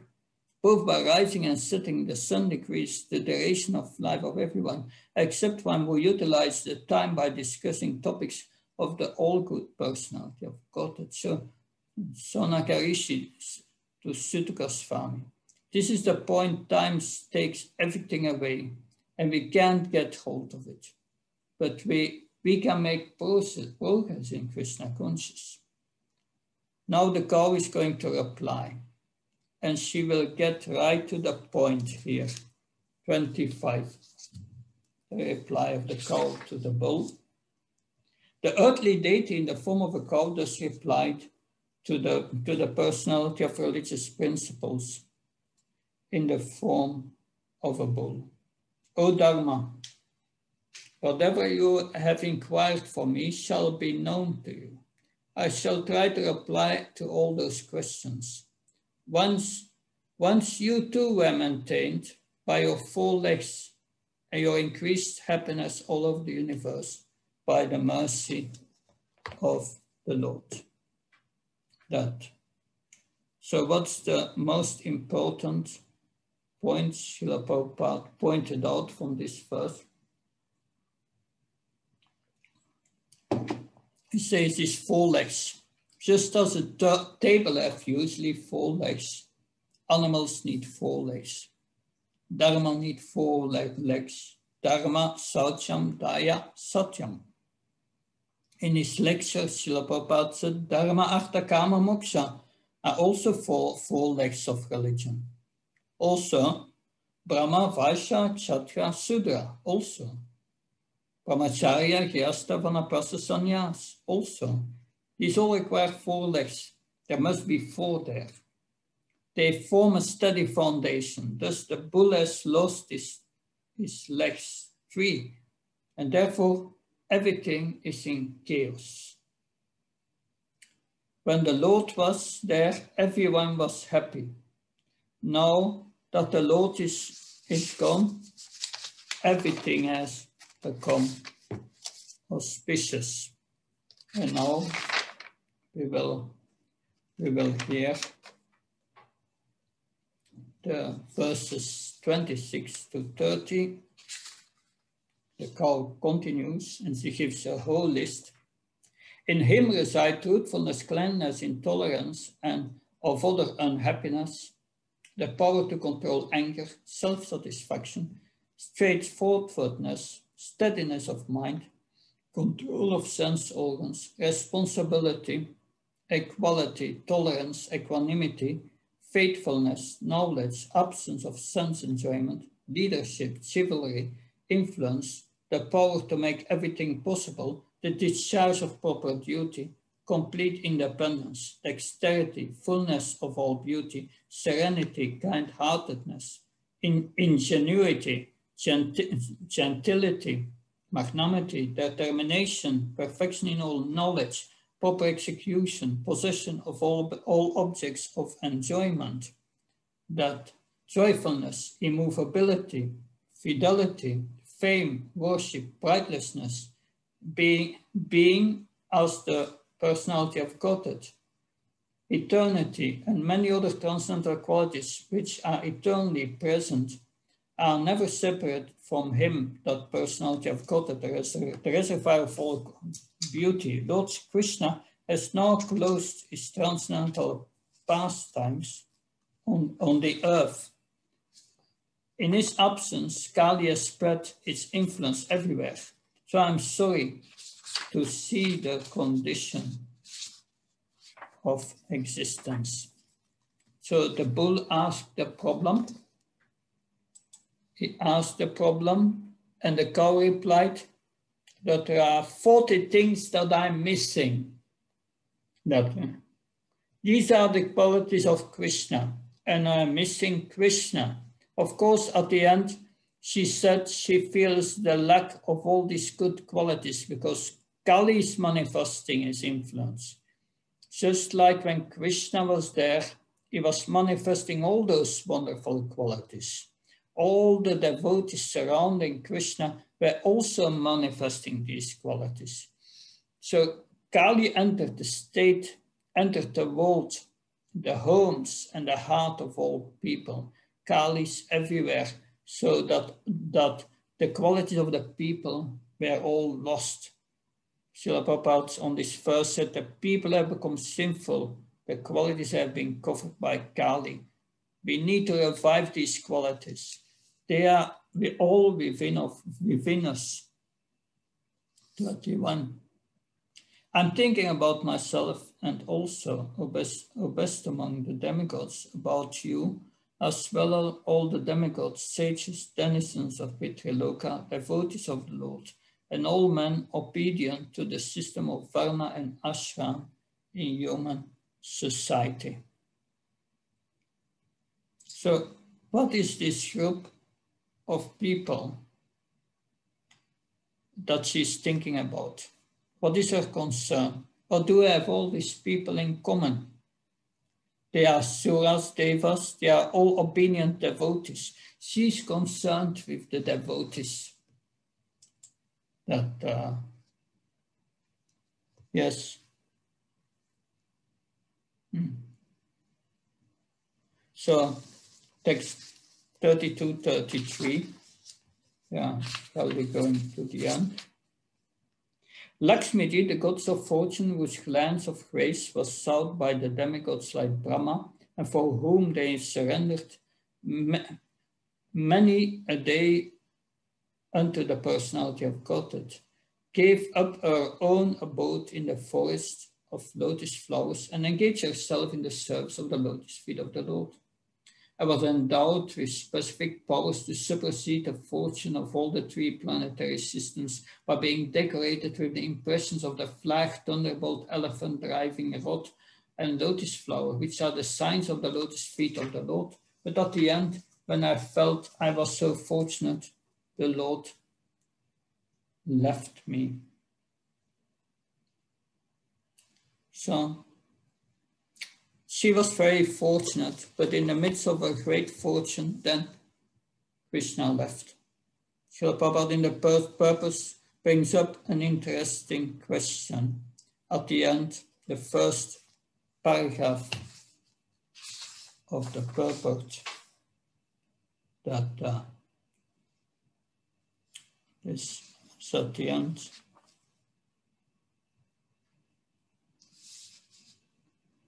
So, just a moment, since it's at the end of the first paragraph, yeah. One may ask how we can attain the Supreme Lord on this earth after his mission is fulfilled and he has left for this earth for his own abode. The answer is that there is no need to detain the Lord. The Lord, being omnipresent, can be present with us if we want him at all. By his omnipresence, he can always be with us if we are attached to his devotional service by hearing, chanting, remembering, etc. So, somewhere or other, Krishna is all pervading, but somewhere or another we have all managed to disconnect with Krishna. But the question is, if nothing is disconnected with Krishna, then what does it mean to be disconnected? Right? It's a covering of our consciousness. So that is what is disconnected. Our consciousness is disconnected. That actually we are not disconnected, but we think we are disconnected. So we are acting like we are disconnected. Everyone is acting like they are disconnected from Krishna. So therefore the analogy is given here, just like a shell, like a hand is cut off from the body, because we want to be cut off. We are cutting ourselves off from Krishna. Therefore, Krishna consciousness means to connect. The only thing we have to learn is how to execute or excavate the source of connection. Find the source of connection. Excavate is an interesting verse that Schilapad's using here. Archaeologists, they excavate the source of connection. We must excavate the source of connection and again be linked with him by offenseless devotional service. Then we can again be then we can again be connected with him. We have the second paragraph that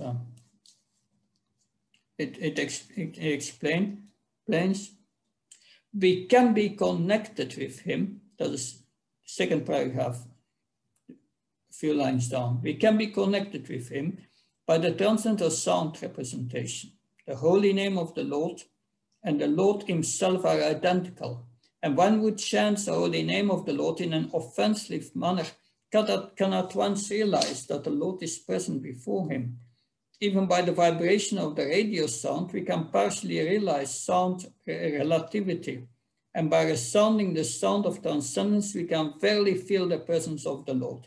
In this age, when everything is polluted by the contamination of Kali, it is instructed in the scriptures and preached by Lord Chaitanya Mahaprabhu that by chanting the holy name of the Lord, cannot at once be free from the contamination and gradually rise to the status of transcendence and go back to Godhead. The offenseless chanter of the holy name of the Lord is as auspicious as the Lord himself, and a movement of pure devotees of the Lord all over the world cannot once change the troublesome face of the world. Only by propagation of the chanting of the holy name of the Lord can we immune from all the effects of the age of Kali. So, Mother Narayani said, my last service was to do Harinam. My first service, when she joined in the 70s in America, my first service, she said, was to do Harinam from 10 a.m. to 11 p.m. You can imagine how immune we were from the effects of Kali. We were eating out in the park for lunch, and we went back for 6 p.m. dinner, Arti, and then again the evening on the streets. But when you chant the holy name, then you feel immune of the effects of Kali. But the trick is to be always chanting. We heard before that when the rain is coming, then you need to take an umbrella. Calamity after calamity, misery after misery. It's raining, especially when you get older. The body becomes a source of all miseries. And what do you do for this rain or miseries? Take an umbrella. And what is the umbrella? Harinam Sankirtan, chanting the holy name. This is our umbrella that we keep on our head. Another interesting point in this verse is about the lotus feet of the Lord. So we can go back to the purport that, yes, when Lord Krishna was present on this earth, the impressions of the special signs of the lotus feet were stamped on the dust. And as a result of this specific grace, the whole earth was made as perfect as possible. Just imagine if you have the signs of the lotus feet of the Lord all over your body. This is what the earth was experiencing.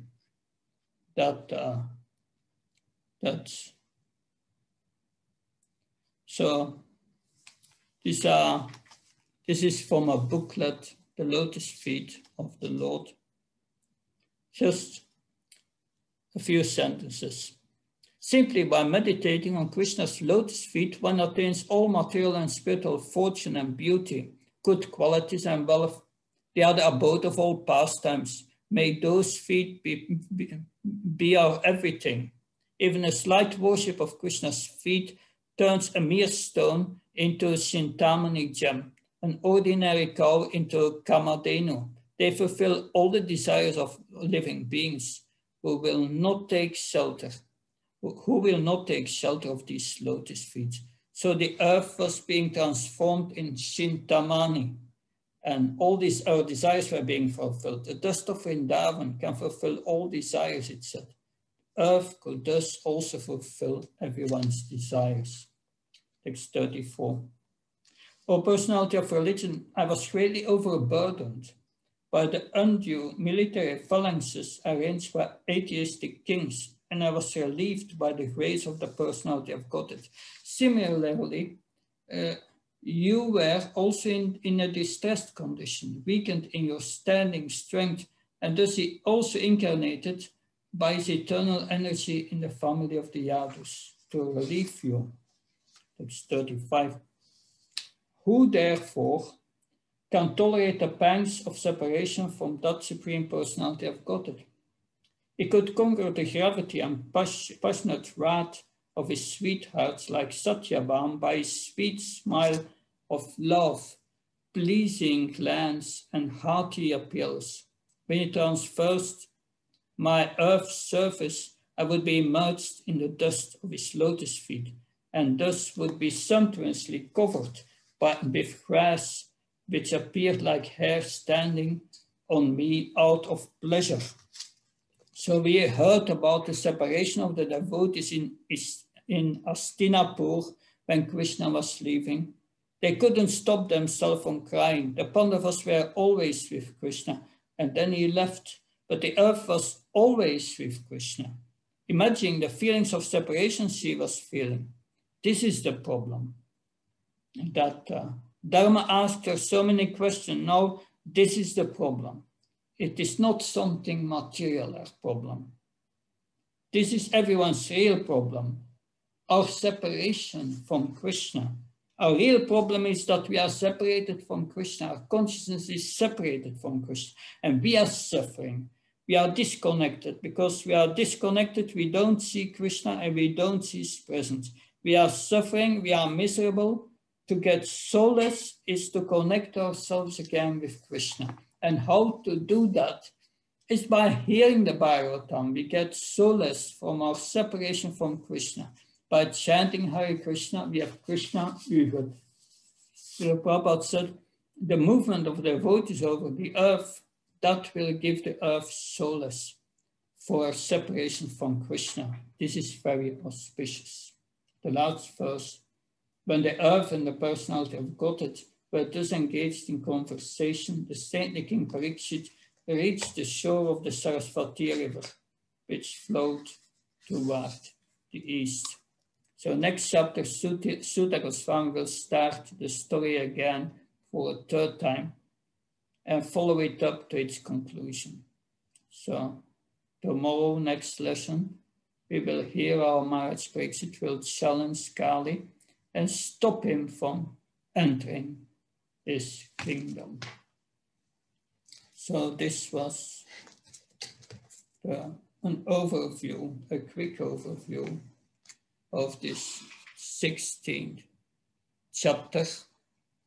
Now on the screen, you will see a question. Describe the importance of protecting the cow and the bull for maintaining a peaceful society. You can write a few sentences or one sentence in the chat, very short. So the time is now, I think, it's 10:03. So we will resume at 10:15.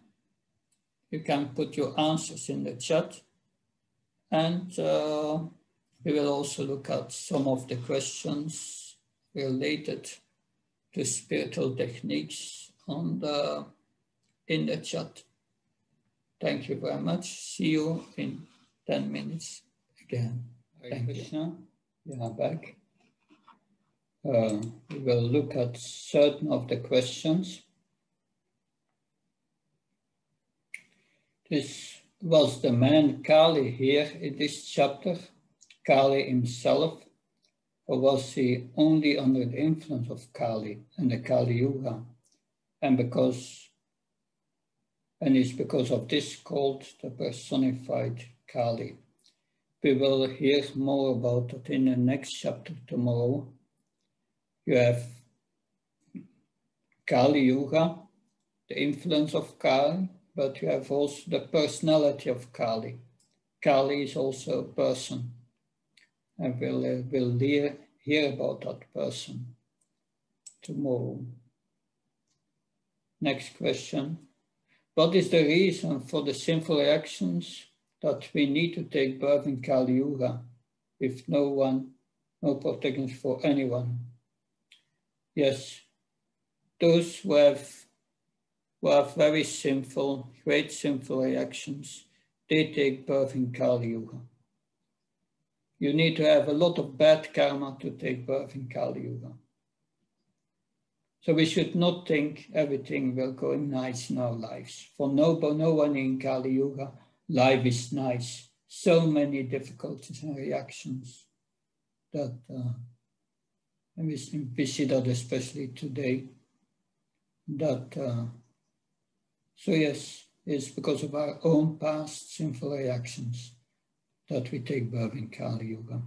But we will learn also tomorrow that this Kali Yuga has also advantages. In 1625, it's mentioned how Dharma is reduced to a fraction and devastation takes place. While the number of people killed in the Mahabharata, which was before Kali Yuga, was also very fast, and Jarasandha had killed many kings and imprisons, many more. So did the devastation not start before? And even in Dvapara Yuga, especially at the end, it came towards Kali Yuga. Why did Krishna appear? Because all these Kshatriyas were not following the Brahmins. They were acting for their own pleasure, and that was the problem. And that is Kali Yuga. Yes, but the influence of Kali Yuga was not very strong yet, because Krishna was there. Therefore, Kali Yuga could not really take off, because Krishna kept it at bay. And during the reign of Maharaj Parikshit and before Maharaj Yudhishthira, everything was all right. But we will hear tomorrow how that changed. But it's a good point you are making. Yeah, it was Dvapara Yuga means the bull had only 2 legs and had already lost 2 others. So vice is introduced already.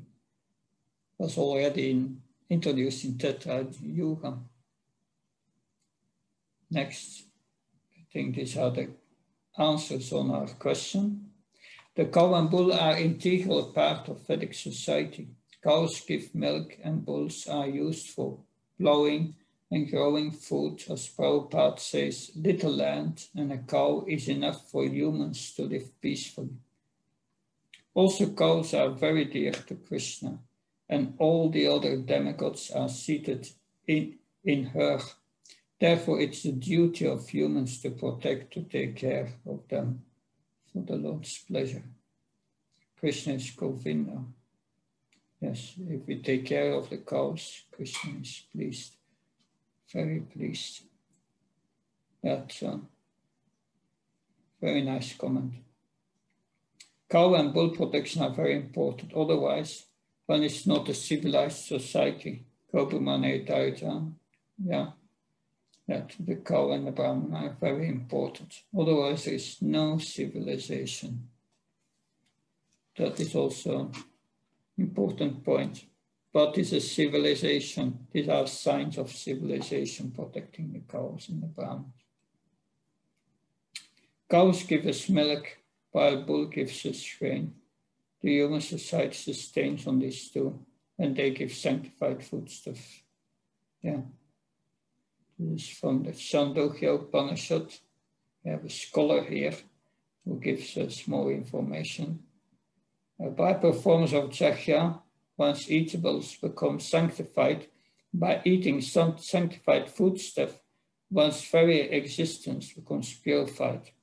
By the purification of existence, finer tissues in memory become sanctified. And when memory is sanctified, one can think of the path of liberation.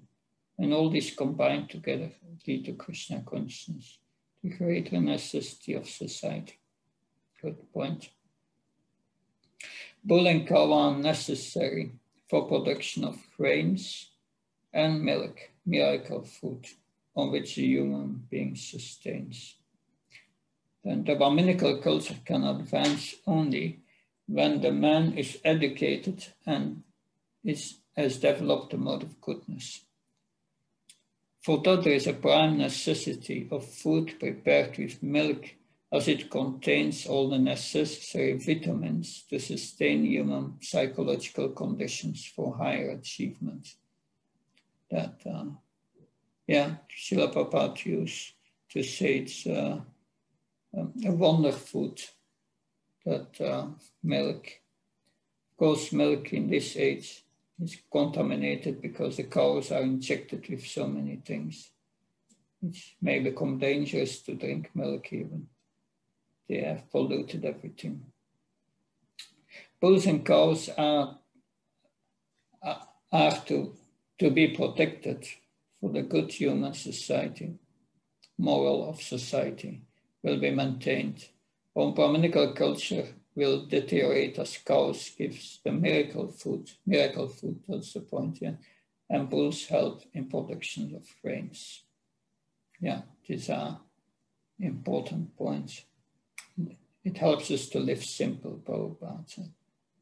That it gives you all what you need, because the cow is the mother and gives milk, which is good for us.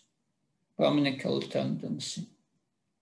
The cow is represented by Dharma, principles of religion, that religious principles are necessary for maintaining peaceful society. So without religious principles, society, the headless society, will be in misery always. No peace in society.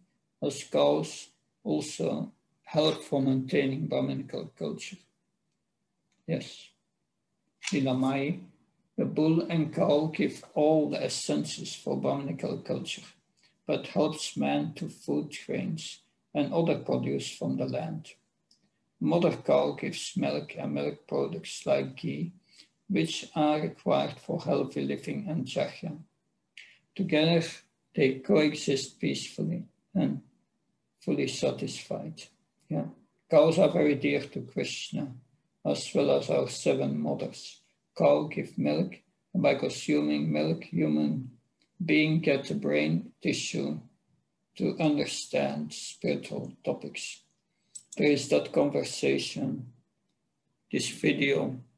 Srila Prabhupada is in Paris, and he speaks with the Archbishop of the Catholic Church in France. And he's saying, why are you killing the cow? It's your mother. And the cardinal would not understand it. He would say, yes, if children are hungry and you have a cow, you slaughter the cow and you feed it to the children, he said. But Srila made the point, but the cow is your mother. It gives you milk. But these people are so degraded. In the name of religiosity, they present so many things. But what is their behavior? Fine. What are their qualities, their behavior? That to get knowledge, you must have behavior. And that's explained before in the 3rd chapter of this canto. Yeah, to be a hearer, you must follow the 4 relative principles. You must have a good behavior to receive transcendental knowledge and be inquisitive.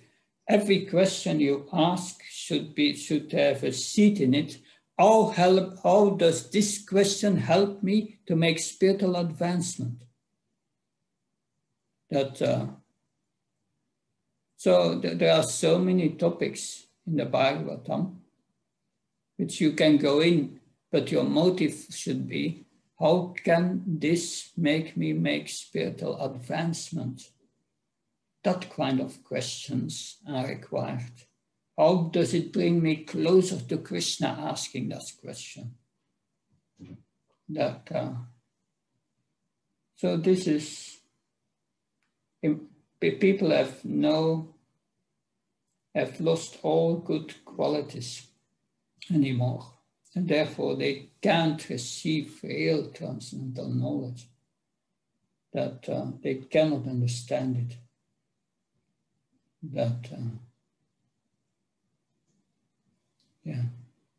finer tissues to understand spiritual topics. But this is an emblem of moral principle. Cow represents earth, and if these are happy, then the people of the world are also happy. And it's true. Yes, if we take nice care of the bull and the cow can be protected for the goodwill of human society simply by spreading of Brahminical culture as the topmost perfection of all cultural affairs. For advancement of culture, the morale of society is properly maintained, and so peace and prosperity are also attained without extraneous effort. Yeah, we are repeating things a bit here, but we see in our movement who is prepared to take care of the cows. There are only few. So it's really an area we have to work on. It's very important. In some countries, there are rules which are really demoniac related to cows. If a cow is over a certain age, it must be killed. There are laws like that. It's very demonic and very difficult to maintain all these. And by law, you're required to give injections to the cows and so on. It's not easy. In this Kali Yuga makes everything very, very difficult. So are there any further questions? Please raise your hand. Yes, Pura Prajnakesh, please speak. Hare Krishna Maharaj, Dhanachana. In this Srimad Bhagavatam, chapter 16, 21 verse, this education and bad character go ill together. Yeah. But such things run parallel, it is said. So, can you explain this? Yeah, sure. That's an important point, that we cannot make devotional service if we not behave properly. That we must practice what we preach. The prachar and the achar must be there. Otherwise, you cannot preach with authority. That if you don't have the qualities of following the four regulative principles, your mind will be disturbed. You cannot receive transcendental knowledge. You cannot understand it. There is no question of it. At the end of this is mentioned at the end of the third chapter of this canto. There, Sutta Goswami says, I will tell you the same thing as I have heard from my spiritual master. As I've heard with rapt attention, and I will explain it to you according to my realization. The purport Srila Prabhupada said, rapt attention. What does it mean, hearing with rapt attention? To hear with rapt attention, one must be able to focus one's mind must be pure, Srila Prabhupada says. And a pure mind means being pure in habit. That means To be pure in habit means follow the four regulative principles. That's the minimum. Otherwise, you hear the scriptures and your mind is attached to something else. And it cannot go deep. You cannot concentrate the mind. And by that, you have no realization of the scriptures. It remains just all theoretical. We must know that transcendental knowledge is not understood by the brain. It depends on our attitude. 3 attitudes: serving the spiritual master with humility and asking the appropriate questions. We are directed to making spiritual advancement. Sincere questions. That's the behavior required. And also follow the 4 regulative principles. Otherwise, that pollutes the mind. You cannot understand others. And then how is it realized? You please the spiritual master by that behavior, by following his instructions, serving him nicely, and so on. And his instructions are to follow the 4 regulative principles of religion, that these 4 legs of the bull, you have to follow them.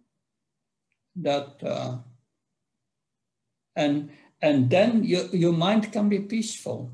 Otherwise, there's lust in your mind. It goes all, and you cannot. If you are not peaceful, you cannot concentrate and understand spiritual matters. But if we please the spiritual master and you follow these regulative principles, then Tesham Sata Yuktanam Bhatsam Pitvrukam Dadami Buddhyogam Yenamam Apayantite. Krishna gives you Buddhi Yoga through the heart. It gives you a realization of all this, of what you are reading through the heart. You need a realization. The Vijnan is the real thing, not the Jnana. The Jnana is on the surface. The Vijnan is deeper, is realization. And you need to realize it. When you die, you take the Vijnan with you, not the Jnana that remains here. Theoretical knowledge will not help, Srila Prabhupada says. Krishna says, Desam Emvanagampatam Amma Jnana Jamtam Nasa Jama Atma Bhavashtu Jnana Dipena Bhashvata. Krishna says, then if I'm pleased with the behavior of the devotee, and he serves me with love, and on behalf of his spiritual master, then I help him within to develop this knowledge. And then you get the understanding. So behavior is very important. At universities today, when I did my PhD, I went to the whole thing, I graduated, but I was with professors and they know Bhagavad Gita. They can quote Bhagavad Gita, but they drink wine. They are doing so many nonsense things, but they cannot understand even that they are not his body. No way, even that they cannot understand. So that is not the process. The process was described in the 2nd chapter of this first canto. Susruso Dadanasya Vasdevika Tairochi Syanatse Vyavra Punyakirtani Sevanat. Susruso, it starts with hearing. Shadadanasya, with care and attention, and that's the same thing. Hearing with care and attention, you have to be pure in mind. And that even is not sufficient. You need Mahat Sevaya. You need to please the spiritual master, the Mahatma, by engaging in his service. And then Krishna says, if you do that, you please the Mahatma, and Susrusho Shadadanasya, you hear with care and attention. Shimvata Svagatai Krishna Punya Shavana Kintana Rityanta Toyabatni Vidunoti. Then I enter the heart from one who become attracted to hearing about me, and I purify his heart. So that is required. So behavior is very crucial in understanding the spiritual matters. That does that help? Yeah, Maharaj. Okay. Monish, you want to ask something? Krishna? In verse 12, explanation in purport, Prabhupada has explained that the Himalayas were 80,000 miles. And so I just wanted to understand the circumference of Earth today is considered to be 25,000 miles. So what is the idea, and is there any change in the dimensions, or how is it? I don't know that. These are geographical details that whatever it is, that understanding will not help me with making spiritual advancement. I don't know these things. That you have to ask some devotees who are really interested in these things. Sorry for that. Mother Apara Gorangi, you want to ask it something? Hare Krishna Maharaj, please accept my respectful obeisances. Maharaj, my question was like how we said that those who are not able to follow the regulative principles, it's very difficult for them to understand the spiritual knowledge. Yeah. So how do we understand that in the beginning, many of the followers of Srila Prabhupada, before they actually became his disciples, they were into all kind of sinful activities. So how they were able to understand what Prabhupada told them? Well, I tell you the following, that because they were surrendered to Srila Prabhupada's mission. It is surrender to the mission of Prabhupada that you get realizations. I spoke about Mother Narayani. She said, we went out in the beginning, the 16, 17, 18 hours a day on Harinam. And they were free from the influence of Kali, they said, because they were surrendered. But later, when Srila Prabhupada left, he surrendered, when the surrender went back and everything became less surrendered, I would say. So that is important, is an important point you make, that if we want to understand these things, we have to surrender, follow the instructions of the spiritual master very, very, very nicely.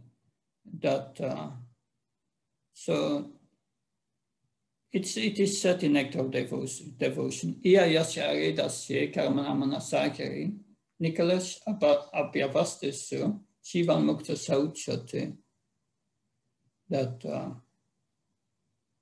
So one who acts with body, mind, and words, and acts just for the pleasure of Krishna, nothing else. He acts as a spirit soul on the liberated platform. One is implicitly liberated, Srila Prabhupada said. One may still be impure in heart, but still soon one will become pure. So he says implicitly. So, but that acting as a liberated soul means 100% for Krishna.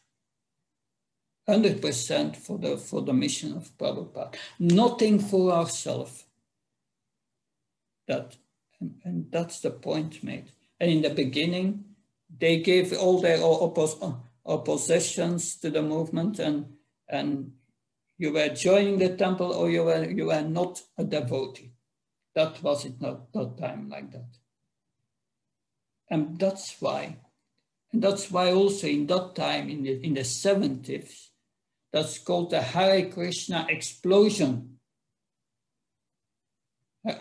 Because our movements, millions of books went out, and we spread all over the world in that period. And that was Krishna's reciprocation with their surrender. But today, becoming a devotee, we see many times it's not that surrender. and therefore, The timer is not and running. therefore we stay on the neophyte platform. We are not making quickly advancement. And that's a problem. That's certainly a problem. That we need to engage in Srila Prabhupada's mission to come to that point of surrender. Is that okay? Yeah, you have to unmute. Thank you so much, Maharaj. Yeah. Okay. Then we will be continuing tomorrow. We will continue tomorrow with the next chapter, and we will see how Maharaj Pariksit deals with Kali. Thank you very much. Srila Prabhupada ki jai. Yeah.